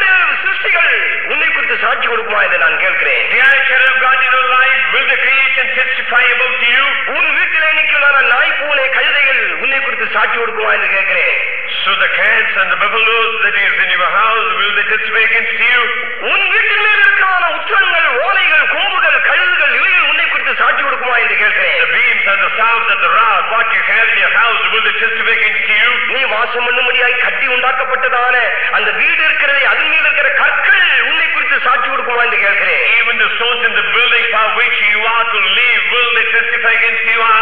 நீ ஏறி படுத்திருக்கிறதான உன் மச்சம், அதாவது உன் படுக்கை உன்னை குறித்து சாட்சி கொடுக்குமா என்று Even கேட்கிறேன். the couch or the bed where you lie, will it give testimony against you? உன் தலையின் கீழ் வைத்திருக்கிறதான தலகனை இருக்கிறதே, அதாவது உன்னை குறித்து சாட்சி கொடுக்குமா என்று கேட்கிறேன். Even the pillow what you have under your head, will it testify? தலைகளை 10 என்று சொல்லி 2 வைக்கிறா, 3 வைக்கிறா, 4 வைக்கிறா, 5 வைக்கிறா, கால்ல 2, கையில 2, இப்படி எல்லாம் வைக்கிறாரே. இவைகளெல்லாம் உனக்கு விரோதமாக எழும்பி நிற்கும் போது நீ என்ன செய்வாய்? More pillows you have from top to bottom of your body, when they come against you, what will you do?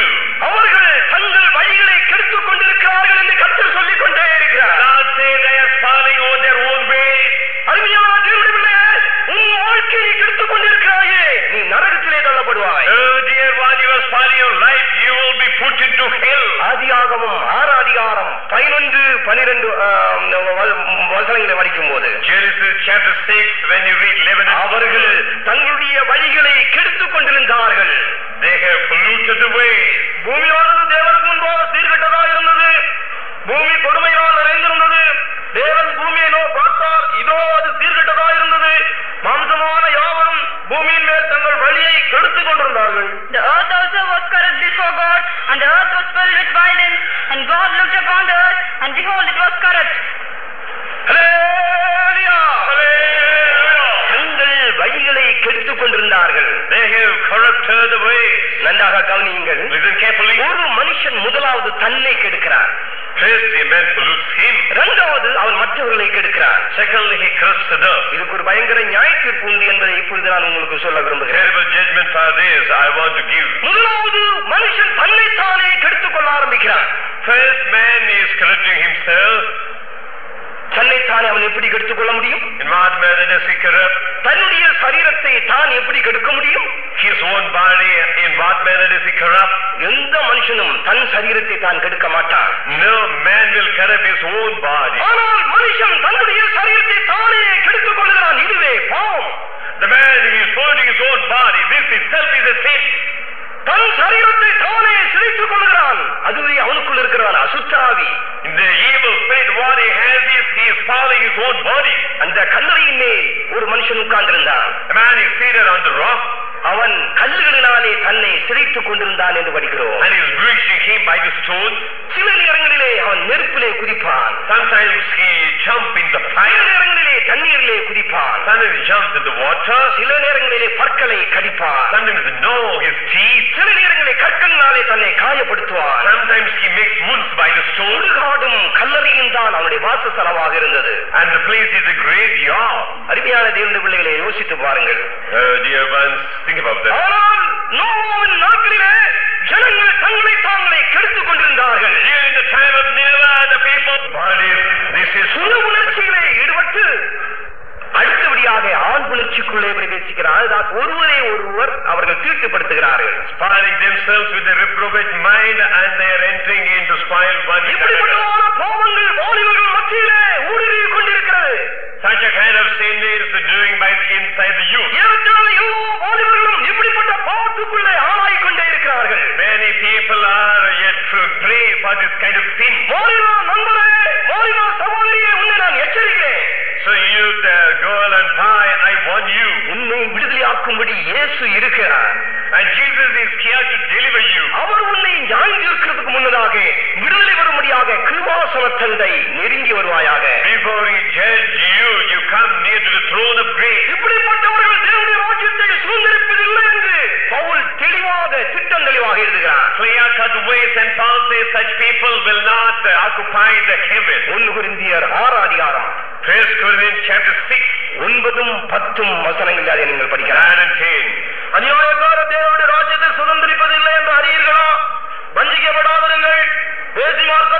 வேசி மார்க்கத்தாரும் விக்கிரக ஆராதனைக்காரரும் விபச்சாரக்காரரும் விபச்சாரக்காரரும் சுய புணர்ச்சிக்காரரும் ஆண் புணர்ச்சிக்காரரும் திருடரும் பொருளாசைக்காரரும் வெறியரும் உதாசீனரும் கொள்ளைக்காரரும் தேவனுடைய ராஜ்யத்தை சுதந்திரிப்பதில்லை. கர்த்தருக்கு ஸ்தோத்திரம். Praise God. Know ye not the unrighteous shall inherit the kingdom of God? Be not deceived, neither fornicators, nor idolaters, nor adulterers, nor effeminate, nor abusers of themselves with mankind, nor thieves, nor covetous, nor drunkards, nor relievers, nor extortioners shall inherit the kingdom of God. கர்த்தருக்கு ஸ்தோத்திரம். Praise the Lord. மனுஷர்கள் தன் சரீரத்தை அவமானப்படுத்திக் கொண்டிருக்கிறவர்கள் தேவனுடைய ராஜ்யத்தை சுதந்திரிப்பதில்லை என்ற ஒரு எச்சரிப்பின் சத்தத்தை பவுல் இங்கே கொடுக்கிறார். A warning word is given by Paul. Those who are dishonoring their own body, they won't get into the God's kingdom. சுய புணர்ச்சிக்காரரும் ஆண் புணர்ச்சிக்காரரும் தேவனுடைய ராஜ்யத்தில் பிரவேசிப்பதில்லை என்று தெளிவாக சொல்லும்போது அப்படிப்பட்டவர்கள் எங்கே போவார்கள் என்றால் நரக பாதாளத்திலே கிடப்பார்கள். Effeminate and abuse themselves with mankind, they don't go to heaven, means where they will go, they will be in hell. அறியாதவர்களே, யாராவது இப்படிப்பட்ட பாவங்களை செய்து கொண்டிருப்பீர்களானால் உங்களுக்கு விடுதலை கொடுக்கிறதான இயேசு ஒன்றை வாருங்கள் என்று உங்களுக்கு நாங்கள் அழைப்பு கொடுக்கிறோம். Anybody you are trapped by this kind of sins, we give you a calling, come unto Jesus. ரெகபியாமுடைய நாட்களிலே இப்படிப்பட்ட லட்சியான புணர்ச்சிக்காரர்கள் பெருகினார்கள் என்று வேதத்திலே படிக்கிறோம். During the time of Remaliah, these people have blessed, they multiplied. 1 ராஜாக்கள் 14 அதிகாரம் 24 வசனம். 1 Kings chapter 14, 24th verse. ஜெரேபியாம் இப்படிப்பட்ட பாவத்தை நேசிக்கிறவனாயிருந்தான். Jeremiah was also loving the kind of sin. சிறுவேளையிலே அவன் ராஜா, அவனும் கூட இப்படிப்பட்ட ஒரு பாவத்தை செய்திருக்க கூடும்.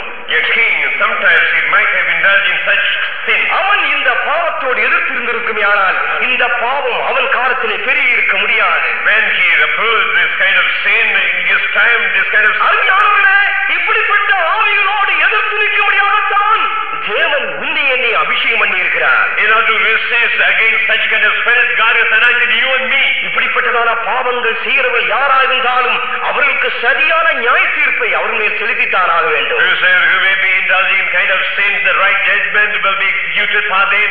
வாசிங்க. தேசத்திலே லட்சியமான புரட்சிக்காரரும் இருந்தார்கள். கர்த்தர் இஸ்ரவேல் புத்திரருக்கு முன்பாக துரத்திவிட்ட ஜாதிகளுடைய அருவருப்புகளின்படி எல்லாம் செய்தார்கள். And the days which Jeroboam reigned were 220 years, and he slept with his fathers. கர்த்தருக்கு ஸ்தோத்திரம். Praise the Lord. லட்சியமான புணர்ச்சிக்காரர்கள் ரெகபியாமுடைய நாட்களில் இருந்தார்கள். ஏனென்றால் அவன் அதை வளர விட்டான். During the time of Rehoboam, the lustful men were there because கடைசி நாட்களிலே இப்படிப்பட்டதான ஆவிகள் பிரவேசிக்கும் போது தேவனுடைய ஜனங்கள் தங்கள் பரிசுத்தத்தை அவர்கள் இழந்து போகிறார்கள். so when the spirits are coming in the last days, the children of God, they are losing their holiness. அவர்கள் பூமியை கெடுக்கிறார்கள். They are spoiling the earth. அவர்கள் தங்களையும் கெடுத்துவிட்டு மற்றவர்களையும் கெடுத்துக் கொண்டே இருக்கிறார்கள். Correcting themselves, they started correcting others. கர்த்தருக்கு ஸ்தோத்திரம். Praise the Lord. 1 ராஜாக்கள் 15 அதிகாரம் 2 வசனத்தை படிக்கும்போது 12 வசனத்தை படிக்கும்போது 15, 15, 12 அவன் லட்சியமான புரட்சிக்காரரை தேசத்திலிருந்து அகற்றி தன் பிதாக்கள் உண்டு பண்ணின நரகலான விக்கிரகங்களை எல்லாம் விலக்கி தோப்பில் அருவருப்பான விக்கிரகத்தை உண்டு பண்ணின. And he took away the Sodomites out of the land and removed all the idols that his fathers had made. ஆசாப்பை குறித்து படிக்கிறதான வேளையில ஆசா என்ன செய்தான்? புணர்ச்சிக்காரர்கள் எல்லாம் தன் தேசத்தை விட்டு அகற்றினான் என்று நம்ம வேதத்தில் படிக்கிறோம். Asa, he removed all the Sodomites from his land. ரெகபியாம் வளரவிட்டான், Asaph அவைகளை அகற்றினான். Rehoboam allowed to grow, but Asa dismantled it. கர்த்தருக்கு ஸ்தோத்திரம். Praise the Lord. அப்போ இப்படிப்பட்ட ஆவிகளோடு போராடுறதுக்கு ஒரு மனுஷன் தேவைப்படுகிறார். So there needs a man to resist such a spirit. ஒரு கூட்டம் ஜனங்களை பாலூட்டி வளர்த்துகிறார்கள், ஆனால் ஒரு கூட்டம் ஜனங்களோ அந்த ஆவிகளோடு எதிர்க்கிறார்கள். One man of people are nourishing this with milk, but another man of people are resisting with the spirit. அதுக்கு பிற்பாடு மூன்றாவதாக யோசியா என்கிற ஒரு மனுஷன் ராஜாவாக வந்தான். Then thirdly, another man came as a king. He was Hosea. 2 ராஜாக்கள் 23 அதிகாரம் 7 வசனத்தை படிக்கும்போது 2 Kings 23:7. அவன் வந்து என்ன செய்தான்? இப்படி புணர்ச்சிக்காரருடைய எல்லா வீடுகளை இடித்து தரைமட்டமாக மாற்றினான். And all the houses of the Sodomites, he destroyed all the houses to year to year. கர்த்தரின் ஆலயத்திற்கு அருகே ஸ்திரீகள் தோப்பு விக்கிரகத்தை கூடாரங்களை நெய்த இடத்தில் உள்ள லட்சியமான புரட்சிக்காரன் வீடுகளை இடித்து போட்டான். And he brake down the houses of the Sodomites that were by the house of the Lord, where the women wove hangings of the grove. அறிஞர்கள் இப்படிப்பட்ட பாவங்கள் செய்கிறவர்கள் பரலோக ராஜ்யத்துக்குள்ளே பிரவேசிக்க முடியாது. They are one such as in doers, they won't enter into the heaven. அவர்கள் தங்களையும் கெடுத்துக் கொண்டிருக்கிறார்கள், அவர்கள் இந்த பூமியையும் கூட கெடுத்துக் கொண்டே இருக்கிறது.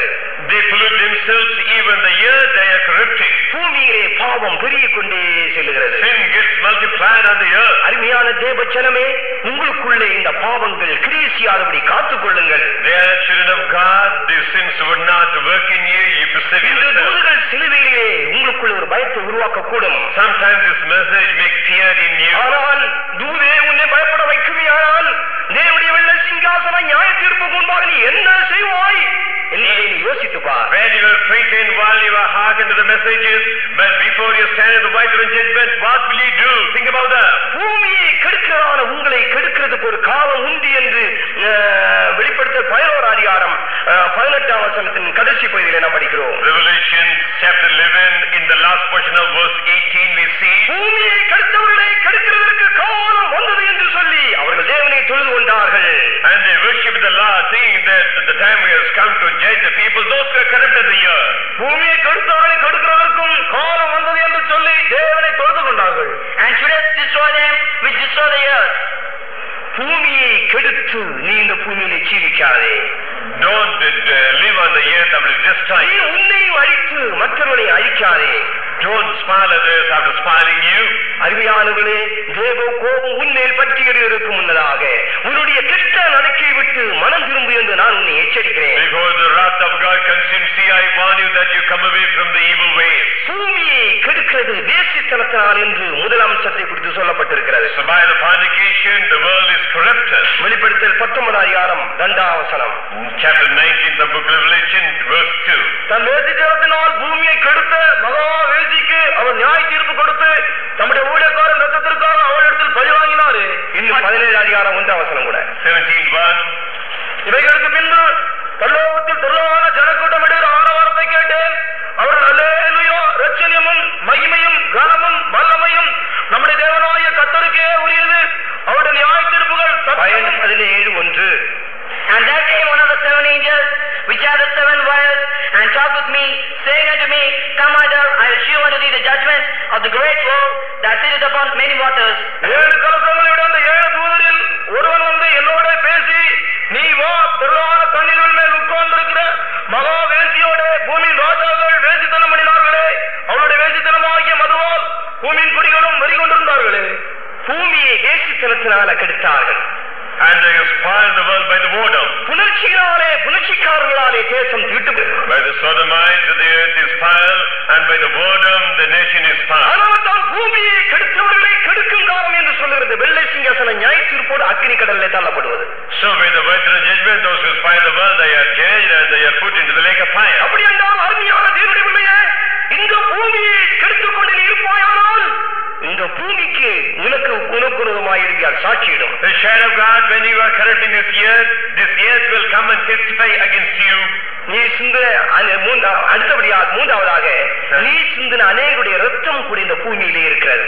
Even the blood that was shed by you, they are also on the earth. வெளிப்படுத்தல் 18 அதிகாரம் chapter 18, Revelation 24 வசனம். 24th verse. And of saints and of all that was slain upon the earth. கர்த்தருடைய மகிமை உண்டாக. Glory be to the சிந்தின ரத்தத்தின் நிமித்தமாக இந்த பூமியை கெடுத்தவர்களை கெடுக்கும் காலம் அவர்களுக்கும் வந்தது. They have faced the time of the judgment. யாருடைய ரத்தத்தை நீ சிந்தி இருக்கிறாயோ அவருடைய ரத்தம் எல்லாம் பூமியில் இருந்து உன்னை நோக்கி கூப்பிட்டுக் கொண்டே இருக்கிறது. To whose blood are shed, all the bloods of them are calling you from the earth. அப்படி என்றால் இந்த பூமியை நீ கெடுத்துக் கொண்டிருப்பாயானால் தேவன் உன்னை உயர்ந்த ஸ்தானத்திலிருந்து உருட்டி கீழே தள்ளுவார். When you spoil the earth, God will put you down from the top position. இதை குறித்து எரேமியா 51 அதிகாரம் 25 வசனத்திலே நாம் படிக்கிறோம். Book of Jeremiah, chapter 51, verse 21. பூமியெல்லாம் கெடுத்ததான கீழான பர்வதமே, நான் உன்னை மேலே இருந்து உருட்டி கீழே தள்ளி உன்னை எரிவந்தமான ஒரு பர்வதமாக உன்னை நான் மாற்றுவேன். Oh man, you are spoiling the earth from the top portion, and the fireball I will make you, pull you down. இதோ பூமியெல்லாம் கெடுக்க கேடான பர்வதமே, நான் உனக்கு விரோதமாக வந்து என் கையை உனக்கு விரோதமாக நீட்டி உன்னை கண்மலையிலிருந்து உருட்டி உன்னை எரிந்து போன பர்வதமாக்கி போடுவேன் என்று கர்த்தர் சொல்லுகிறார். உன்னை எரிந்து போன பர்வதமாக உன்னை நான் மாற்றி போடுவேன். Hair the skills cast I will make you. அருமையானவர்களே, நீ எவ்வளவு காலம் பூமியை கெடுத்து ஜீவிக்க முடியும்? How long do you ever spoil the earth and countless? நீ ஒரு எரிந்து போன பர்வதமாக நீ மாற்றப்படுவாய். Then as the fiery ball you will அப்படி என்றால் நீ நித்திய நரகத்திலே தள்ளப்படுவாய் என்பதே அதனுடைய அர்த்தம். The meaning is in the eternal hell fire. அந்த கண்மலையிலிருந்து உருட்டி உன்னை நான் கீழே தள்ளுவேன். Then I will rule you from the great mountain down. இனிமேல் என்னுடைய கண்மலையின் மேல் நீ நிற்க முடியாது. No more you have a place on my rock. என்னுடைய அந்த உயர்ந்த ஸ்தானத்திலே இனிமேல் நீ நிற்க முடியாது. The elevated areas of mine you don't get chance. பாவத்தின் காரணமாக உன்னை நான் உருட்டி கீழே தள்ளுவேன். Because of your sin I will put you down. அருமையானவர்களே, தேவனுடைய பிள்ளைகளாகிய நாம் எவ்வளவு பயப்பட வேண்டியதாக இருக்கிறது. Oh dear ones, as the children of God, how much fear we should have. எனவே இப்படிப்பட்டவர்கள் எல்லாரும் நித்திய நரகத்திலே கடந்து செல்லுகிறார்கள். All such people are passing into eternal. எனவே மனிதனுடைய ஜீவிதத்திலே இப்படிப்பட்டதான பாவங்கள் இருக்கிறபடியினாலே தான் காலங்கள் வரும்போது அந்தந்த பாவங்கள் அவனுடைய ஜீவிதத்திலே தலைவிரித்தாட ஆரம்பிக்கிறது. Such sins are dominating in the life of man, and when time meets, the sins are dancing on. மனிதன் பாவத்திலிருந்து விடுதலையாக்கப்பட வேண்டும் என்பது தேவனுடைய வாஞ்சை. The desire of the Lord is man should be delivered from the sin. இப்படியாக ஒரு கொடிய நியாய தீர்ப்பு உன்னை நோக்கி வந்து கொண்டிருக்கிறபடினால் அருமையான மனுஷனே, நீ உன் இருதயத்தில் எதை விரும்புகிறாய்? Because the fear judgment is following you, then what sort of judgment you are facing with my judgment? ஜீவனை விரும்புகிறாயோ இல்லை என்றால் அழிவை விரும்புகிறாயோ? Do you long for survival or for death? சாபத்தை விரும்புகிறாயோ இல்லை என்றால் நீ ஆசீர்வாதத்தை விரும்புகிறாயோ? Curse or life do you want to have? நீ எதை விரும்புகிறதை நீ பெற்றுக் கொள்ள முடியும். What do you long for? The desired one you will gain. அதனாலே தான் 109 சங்கீதம் 17-18 வசனங்களை நாம் படிக்கும் போது 109, 17 and 18 Psalms. சாபத்தை விரும்பினான், அது அவனுக்கு வரும். அவன் ஆசீர்வாதத்தை விரும்பாமல் போனான், அது அவனுக்கு தூரமாக விலகி போகும். சாபத்தை அவன் தனக்கு அங்கியாக உடுத்திக் கொண்டான், அது அவன் உள்ளத்திலே தண்ணீரை போலவும் அவன் எலும்புகளில் எண்ணெயை போலவும் பாயும். As he loved cursing, so let it come unto him. As he delighted not in blessing, so let it be far from him. As he clothed himself with cursing, like as with his garment, so let it come into his bowels, like water and like oil into his bones. அது எலும்புக்குள்ளே அது பாயும். அவன் அதுக்குள்ளே தான் எலும்புக்குள்ளே பாவத்தை அடக்கி வைக்கிறார். Inside the bones, inside the marrow, that will go. Likewise, he is containing it. அப்படி என்றால் அருமையான தேவனுடைய பிள்ளையே, நீ எதை விரும்புகிறாய் என்ற ஒரு கேள்வியை இப்பொழுது உன்னை பார்த்து நான் கேட்கிறேன். Child of God, what do you long for? Child of God, I ask you. மனுஷன் எதை விரும்புகிறானோ அதை பெற்றுக் கொள்ள முடியும். Sir, what is said by man, he will receive. சிலர் பாவத்தை வெறுக்கிறதே இல்லை. Some, they don't hate the sin. தங்களுடைய வாழ்க்கையை விடுதலை பெற வேண்டும் என்கிற வாஞ்சியே அவர்களுக்கு இல்லை. No longing to be delivered in the life. அந்த பாவங்களை எலும்புக்குள்ளே வைத்து அதை பதனம் பண்ணி கொண்டு வருகிறார்கள். Keeping the sin inside their marrows and they are preserving it. தனக்குள்ளே என்ன பாவம் இருக்கிறது என்று மெய் மனசாகப்படுகிறதே இல்லை. They don't have the real repentance because the sin what they have in them. அதை ஊழியக்காரர்களிடத்திலே வந்து சொல்ல வேண்டும் என்கிற எண்ணம் அவர்களுக்கு இல்லை. They don't get the mind to confess to the workers. அதை ஜெயம் எடுக்க வேண்டும் என்கிற உணர்வு அவர்களுக்கு இல்லை. No perceivement to be victorious. எலும்புக்குள்ளே வைத்துக் கொண்டு அதை பதனம் பண்ணுகிறார்கள். Inside the marrow they keep and they preserve it. இதை குறித்து யோபு 20 அதிகாரம் Book of Job chapter 20 11 வசனத்திலிருந்து 17 வசனம் முடிய வாசியுங்கள். 11 to 17. அவன் எலும்புகள் அவனுடைய வாழ வயதில் பாவங்களால் நிறைந்திருந்து அவனுடைய கூட மண்ணிலே படுத்துக் கொள்ளும். பொல்லாப்பு அவன் வாயிலே இனிமையாயிருப்பதால் அவன் அதை தன் நாவின்கள் அடக்கி அதை விடாமல் பதனம் பண்ணி தன் வாய்க்குள்ளே வைத்துக் கொண்டிருந்தாலும் அவன் போஜனம் அவன் குடல்களில் மாறி அவனுக்குள் விரியன் பாம்புகளின் பிச்சாய் போகும். அவன் விழுகின ஆசையை கக்குவான். தேவனடை அவன் வயிற்றிலிருந்து வெளியே தள்ளி விடுவார். அவன் விரியன் பாம்புகளின் விஷத்தை உறிஞ்சுவான். விரியனின் நாக்கு அவனை கொல்லும். தேனும் நெய்யும் ஓடும் வாய்க்கால்களையும் ஆறுகளையும் அவன் காண்பதில்லை. His bones are full of the sin of his youth, which shall lie down with him in the dust. Through wickedness be sweet in his mouth, though he hide it under his tongue. Though he spare it and forsake it not, but keepeth it within his mouth. Yet his meat in his bowels is turned, it is the gall of the ass within him. He has swallowed down riches, and he shall vomit them up again. God shall cast them out of his belly, he shall suck the poison of the asp, and the viper's tongue shall slay him. He shall not see the river, and fled the brooks of the honey and butter. கர்த்தருக்கு மகிமை உண்டாகட்டும். It is the name of the Lord. இங்க என்ன படிக்கிறோம்? What do we see? அந்த எலும்புக்குள்ள அந்த பாவத்தை வைத்து அவன் அதை பதனம் பண்ணி கொண்டே வருகிறான். And he keeps the sin inside the marrows, and he இன்றைக்கு அநேகர் ரட்சிக்கப்பட்டிருக்கிறார்கள், ஞானஸ்நானம் பெற்றிருக்கிறார்கள், பரிசுத்தால் அபிஷேகம் பெற்றிருக்கிறார்கள். ஆனால் அந்த பாவத்தை எலும்புக்குள்ள வைத்து பதனம் பண்ணி கொண்டே வருகிறார். Many have got saved and they received the non-bend and the spirit of baptism, but they do keep the sin inside the bones and preserve them. அது விரியன் பாம்பின் விஷமாக அது உன் வாழ்க்கையிலே மாறிக்கொண்டே இருக்கிறது. That will become the gall of asps. அது உன்னை நித்திய நரகத்தை நோக்கி உன்னை நடத்தி கொண்டே It will lead you into the eternal hell. அருமையான தேவனுடைய பிள்ளைகளே, அப்படிப்பட்டதான மனுஷன் தேனும் நெய்யும் ஓடுகிறதான வாய்க்கால்களையும் ஆறுகளையும் அவன் காணவே முடியாது. Such a man cannot see the rivers and the floods and the brooks of the honey and butter. சிலருடைய ஜீவியத்திலே வளர்ச்சி என்பது இல்லவே இல்லை. In some people's life there is no growth at all. அவர்கள் பாவத்திலேயே சந்தோஷப்பட்டு கொண்டிருக்கிறார்கள். They rejoice in sin. தெய்வீகத்திலே சந்தோஷப்பட அவர்களால் முடிகிறதில்லை. Divinity they could not find the joy. பாவத்திலே சந்தோஷப்படும் நண்பரே, உனக்கு நான் எச்சரிக்கை கொடுக்கிறேன். Dear ally who is enjoying the sin, I warn you. இந்த வாசிக்கப்பட்ட வேத வாக்கியங்கள் உன்னை நிச்சயமாக நியாயம் தீர்க்கும். So then the word that is read, that will really execute you. அந்த எலும்புக்குள் இருக்கிற பாவத்தை வெளியே கொண்டு வருவாயாக. The sin that is in the burrows, bring it out. ஏன் எலும்புக்குள் இருக்கிற பாவம் என்று சொல்ல வேண்டும்? Why it is called the sin inside the bones? எலும்புக்குள் இருக்கிறதான கொழுப்பை மனுஷன் காணவே முடியாது. So the thing that is in the sin man cannot see. மாம்சத்தை கிழித்து எலும்பை தனியாக எடுத்தாலும் எலும்பை உடைத்தால்தான் உள்ளே இருக்கிறதான கொழுப்பை மனுஷன் பார்க்க முடியும். Even the marrow that is kept inside the bone will be known when the bones are broken. சில ரகசிய பாவங்களை எலும்புக்குள்ளே அடக்கி மறைத்து வைத்திருக்கிறார்கள். அவர்கள் அதை தங்களுடைய வாழ்க்கையை வெளிப்படுத்த விரும்புகிறதே இல்லை. Some mysterious sins are kept inside the bones in the life. They don't want to manifest it. எலும்புக்குள்ளே மறைத்து வைத்து எவ்வளவு காலம் இந்த பாவத்தை பானம் பண்ண முடியும்? How long will you keep the sin inside your bones and preserve it? யானை பாகன் ஒரு நாள் யானையினாலே கொல்லப்படுவான். So the mahut, one day he will be killed by the elephant. பாம்பாட்டி ஒரு நாள் பாம்பினாலே கொல்லப்படுவான். So the one who is having authority over the எலும்புக்குள் இருக்கிற பாவம் ஒரு நாள் உன்னை கொல்லும். The sin inside the bones will kill you one day. அன்றைக்கு நீ அழிந்து நித்திய நரகத்திலே நீ தள்ளப்பட்டு போவாய். You will be destroyed and decayed inside the hell. எனவே ஆண்டவர் உன்னை அழைக்கிறார். Therefore God calls you. கர்த்தருக்கு ஸ்தோத்திரம். Praise the Lord. அப்படி என்றால் எலும்புக்குள்ளே இந்த பாவத்தை வைத்துக் கொண்டு பாவமான புணர்ச்சிகளை நீ செய்து வருவாயானால் உன் எலும்புகள் பாதாள வாயை நோக்கி கடந்து செல்லும் என்று வேதத்திலே படிக்கிறோம். Keeping the sins inside your bones and you are going after the sodomite and effemination, then all the sins will lead you into the bottomless hell. 141 சங்கீதம் Psalms 1.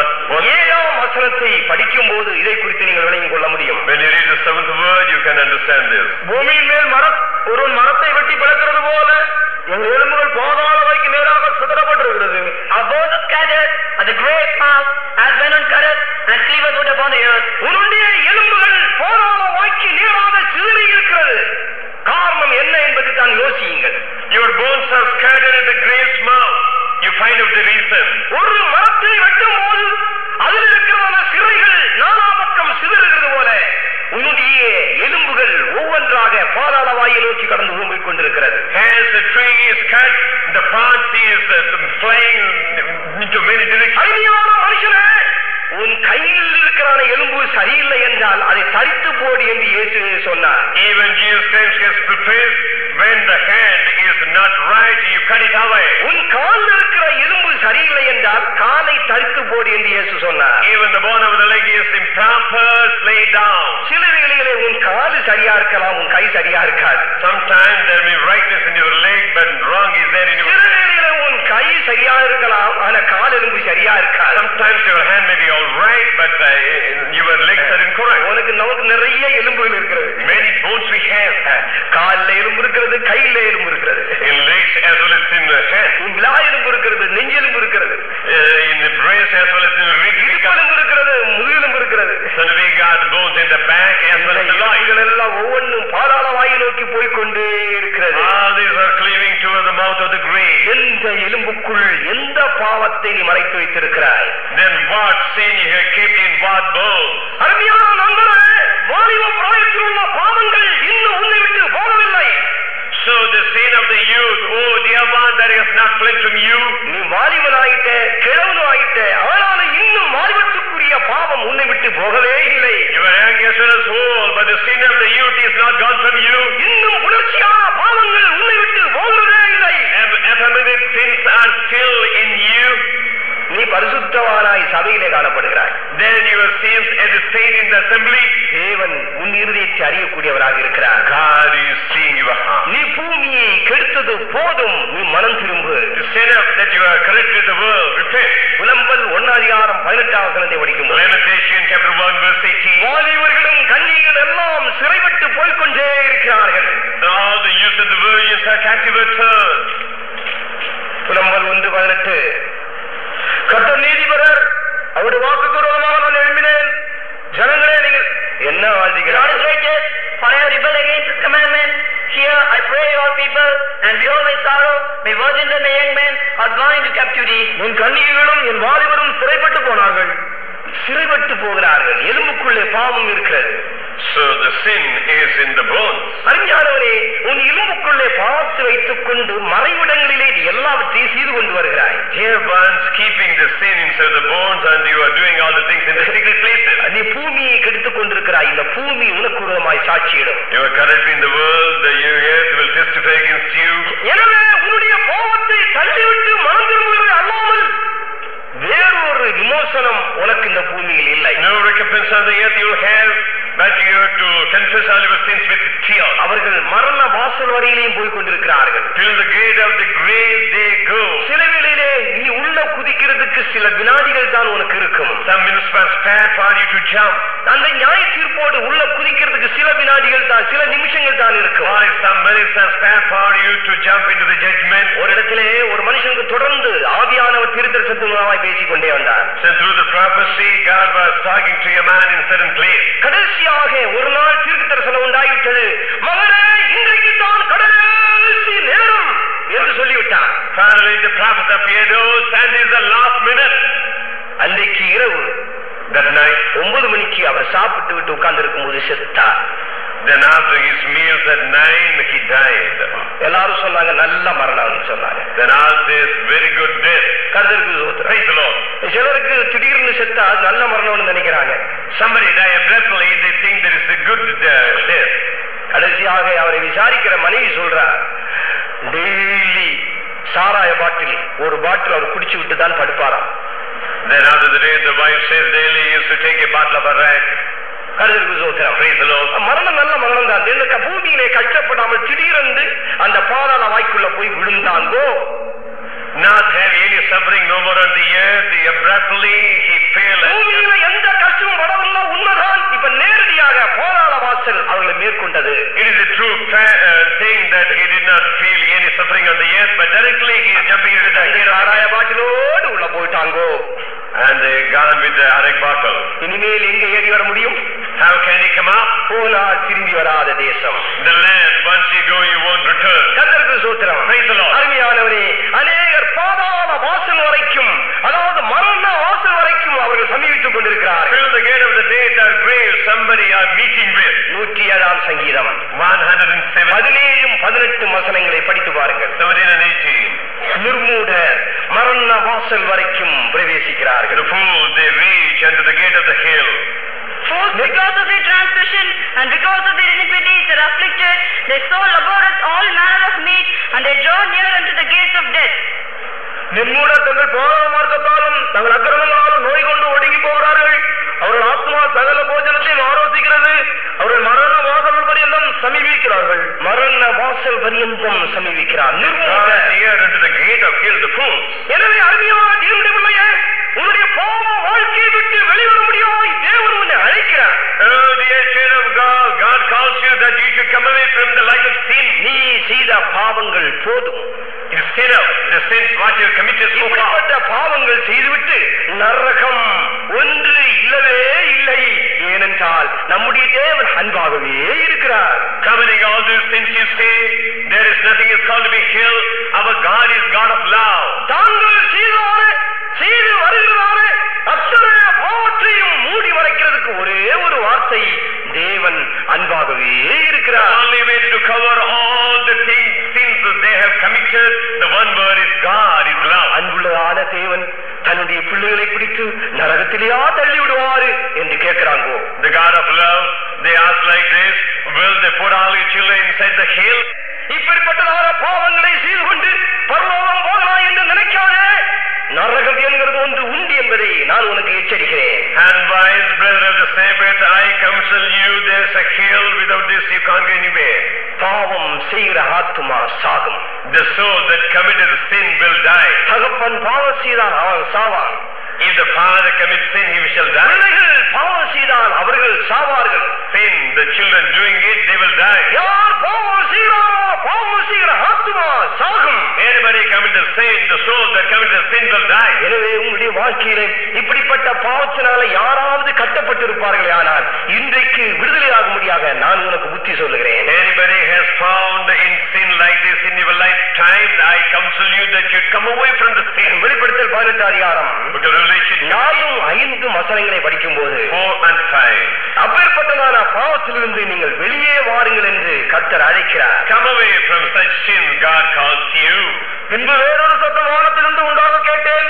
அது என் ஜனங்களே, நீங்கள் அவளுடைய பாவங்களுக்கு உடன்படாமலும் அவளுக்கு நேரிடும் வாதைகளில் அகப்படாமலும் இருக்கும்படிக்கு அவளை விட்டு வெளியே வாருங்கள். அவளுடைய பாவம் வானபரிந்த வெட்டினது.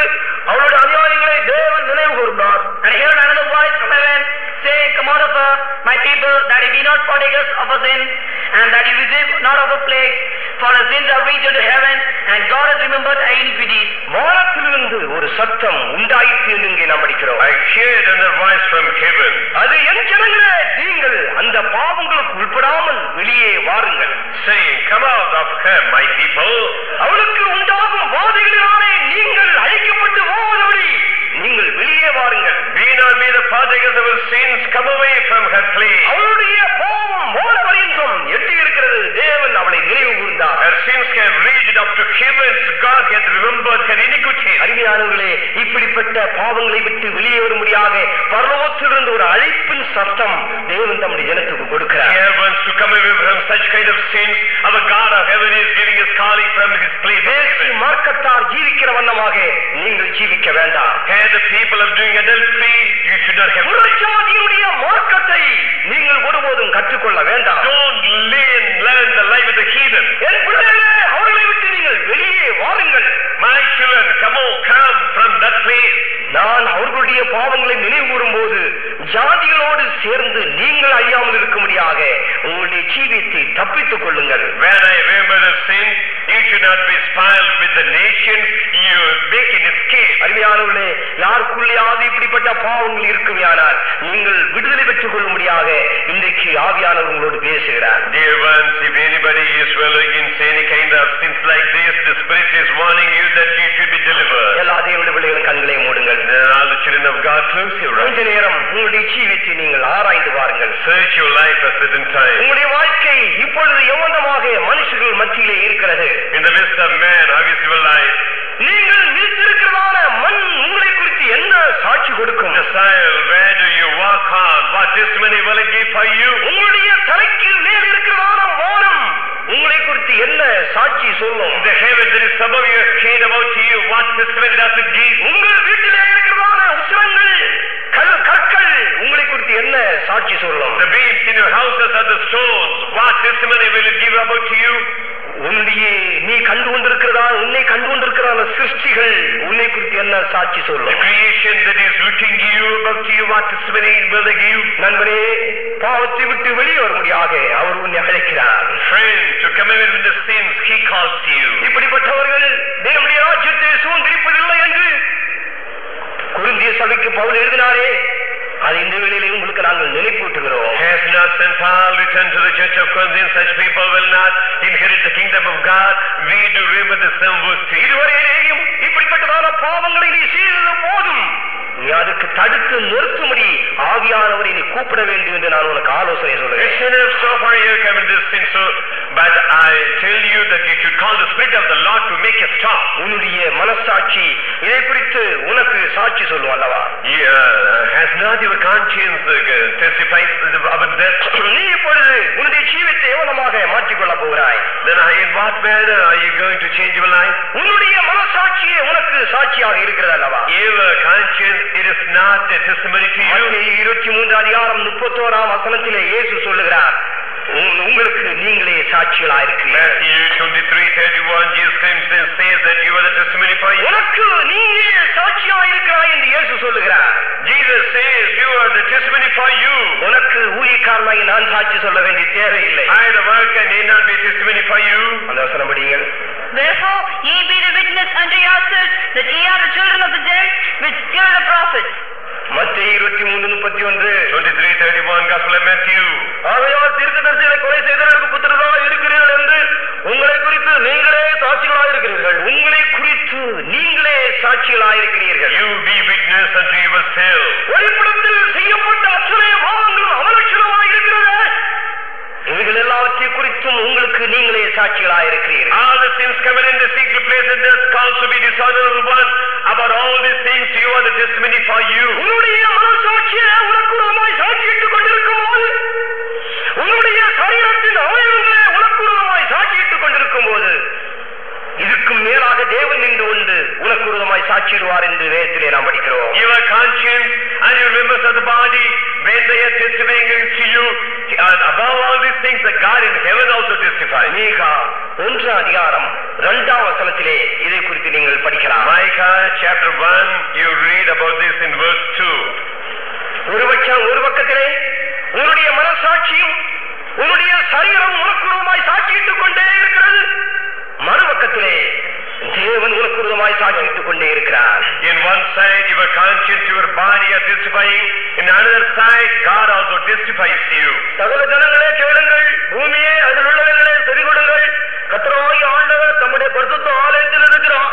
ஆண்டவரே உங்களுக்கு விரோதமாக சாட்சியாக இருப்பார். Hear all ye people, hearken, O earth, and all that therein is. ஆண்டவரே பரிசுத்த ஆலயத்தில் இருந்து உனக்கு விரோதமாக சாட்சியாக இருப்பார். Lord himself from the holy temple, he testifies to you. மூன்றாவதாக, Thirdly, பூமியும் வானும் உனக்கு விரோதமாக சாட்சியிட்டுக் கொண்டே இருக்கிறார். heaven and the earth, they do testify against you.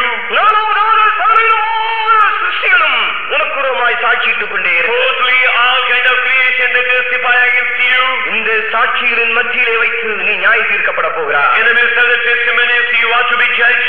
எனவே உன்னுடைய சரீரம் உனக்கு விரோதமாய் சாட்சியிட்டுக் கொண்டிருக்கும் போது, நண்பரே, நீ எங்கே ஓட முடியும்? When your body testifies against you, oh dear friend, where could you fly? அசுத்தமானதை நடப்பிக்கும்படியாக உன் கரத்தை உபயோகித்தாயே, உன்னுடைய கரம் உனக்கு விரோதமாய் சாட்சியிடும் போது நீ என்ன செய்வாய்? Your hand you use for unclean activities. When it testifies against you, what will you do? சரீரத்தினுடைய ஒவ்வொரு தசைகளையும் உறுப்புகளையும் நீ பாவத்துக்காக உபயோகித்தாயே, அந்த தசைகளும் உறுப்புகளும் எழும்பி உனக்கு விரோதமாக சாட்சியிடும் போது நீ என்ன செய்வாய்? Every tissues and members of the body you use for unclean activities.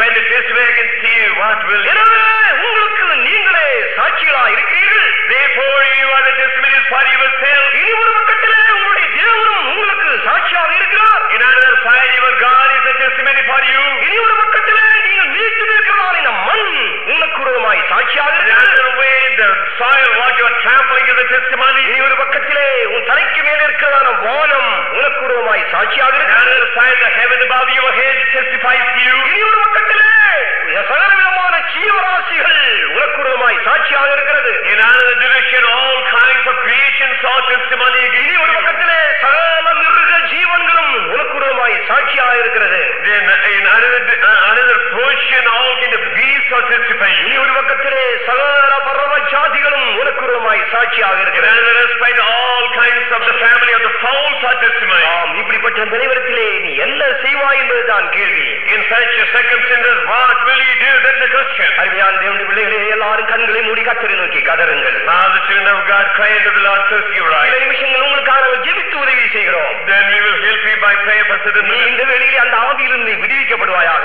From such a spirit be delivered today. அந்த எலும்புக்குள் இருக்கிற பாவத்தை வெளியே கொண்டு வருவாயாக. Then take the sin that is inside the book. அது பாதாள வாசலுக்கு நேராக சிதறப்பட்டிருக்கிறது உண்மைதான். Yes, there is a fact that sin is scattered. ஆனால் உன்னை அந்த இடத்திலிருந்து தப்புவிக்க முடியாத தன்னுடைய தேவன் நம்மத்திலே உலாவிக் கொண்டிருக்கிறார். To make you to escape from such a place, our God is moving in our midst. நீ நேற்றைக்கு வரையிலே இந்த பாவத்தை நீ செய்திருக்கலாம். Until yesterday you might have committed sin. ஆனால் இன்று முதல் ஒரு விடுதலை நீ பெற்றுக் கொள்வாயாக. But get the deliverance from today onwards. பரிசுத்தவான் என்று சொல்லி நீ அக்கிரமக்காரனாய் தேவனுடைய ராஜ்யத்திலே ஜீவிக்காதே. Professing that you will say, don't be a man of iniquity in the kingdom of God. அப்படிப்பட்டவர்கள் பரலோகம் அவர்களை வாந்தி பண்ணி போடும். The heaven will vomit them. ஆனடியால் உனக்கு சம்பவிக்க கூடாது என்று நான் உனக்கு சொல்கிறேன். That should not occur to you, I tell. நீ இரட்சிப்பு நிமித்தமாக தேவ சமூகத்தில் வருகிறாய். As a salvation you come to the presence of the Lord. என்றால் ஒரு கிறிஸ்தவன் என்கிறதான நிலைவரத்திலே நீ தேவ சமூகத்தில் வருகிறாய். Are keeping the state of a Christian. ஆனாலோ தேவ சமூகத்திலே வரவோ இருக்கிறதுக்குள்ள அருகதை உன் ஜீவித்தில் இல்லவே இல்லை. But you are unqualified to be in the presence of the Lord. ஆனால் உன்னுடைய முடிவுதான் என்ன? What is your end then? ஆனால் அருமையான சகோதரனே, ஒரே தரம் மரிப்பதும் பின்பு நியாய தீர்ப்படைவதும் மனுஷனுக்கு நியமிக்கப்பட்டிருக்கிறபடியினால் நீ இந்த சரீரத்தில் உயிரோடு இருக்கும் போது ஜீவனுள்ள இயேசு ஒன்றை வருவாயாக. As dear friend, one thing is appointed to die and see the judgment, and while he was surviving, come unto Jesus. இதுவே இரட்சணிய நாள், இதுவே அனுக்கிரக காலம். This is the time of salvation. This is the time of help. உன்னுடைய பாவத்திலிருந்து நீ விடுதலை பெற்றுக்கொள். Be delivered from your sin. ஆண்டவரே எனக்கு விடுதலை தேவை என்று அவரை நோக்கி கதறுங்கள்.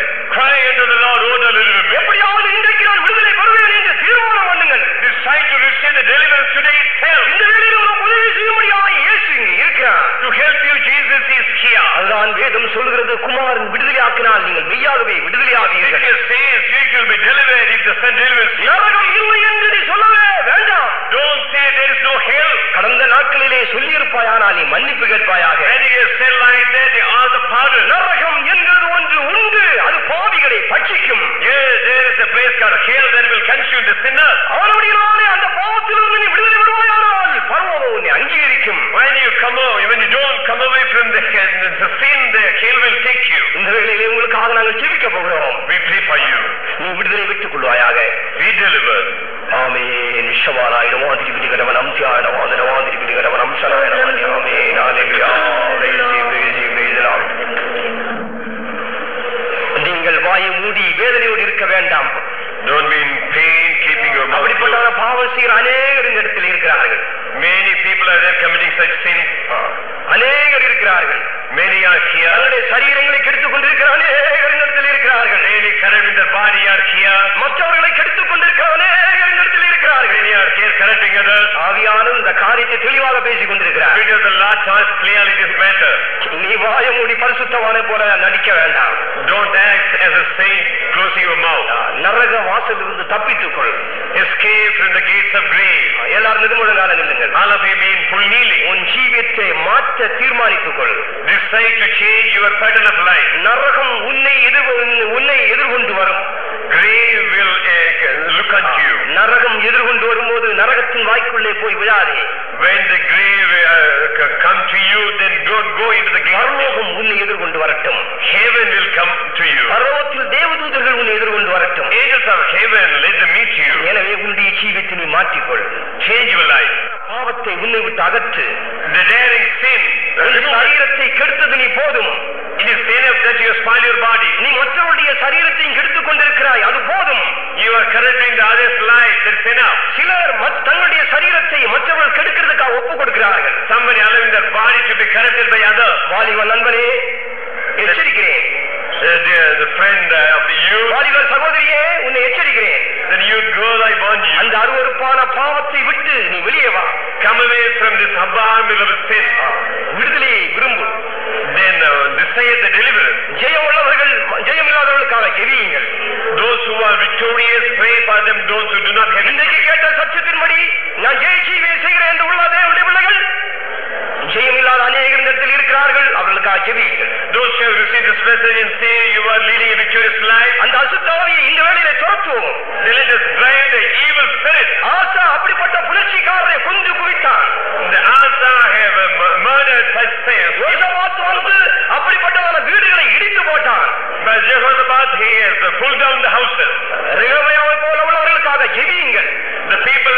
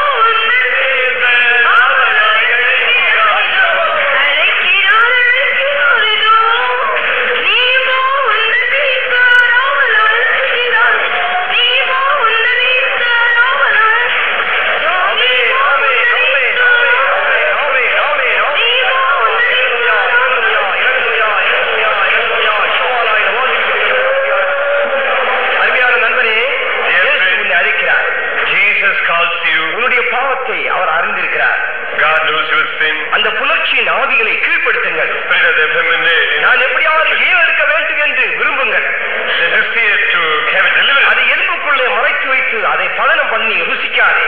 Don't taste to serve inside the bone. அதை சீ என்று அருவருத்து அதை போ என்று சொல்லு. Abhor it and say, give way. இல்லை என்றால் வாலிபனாகிய உன்னை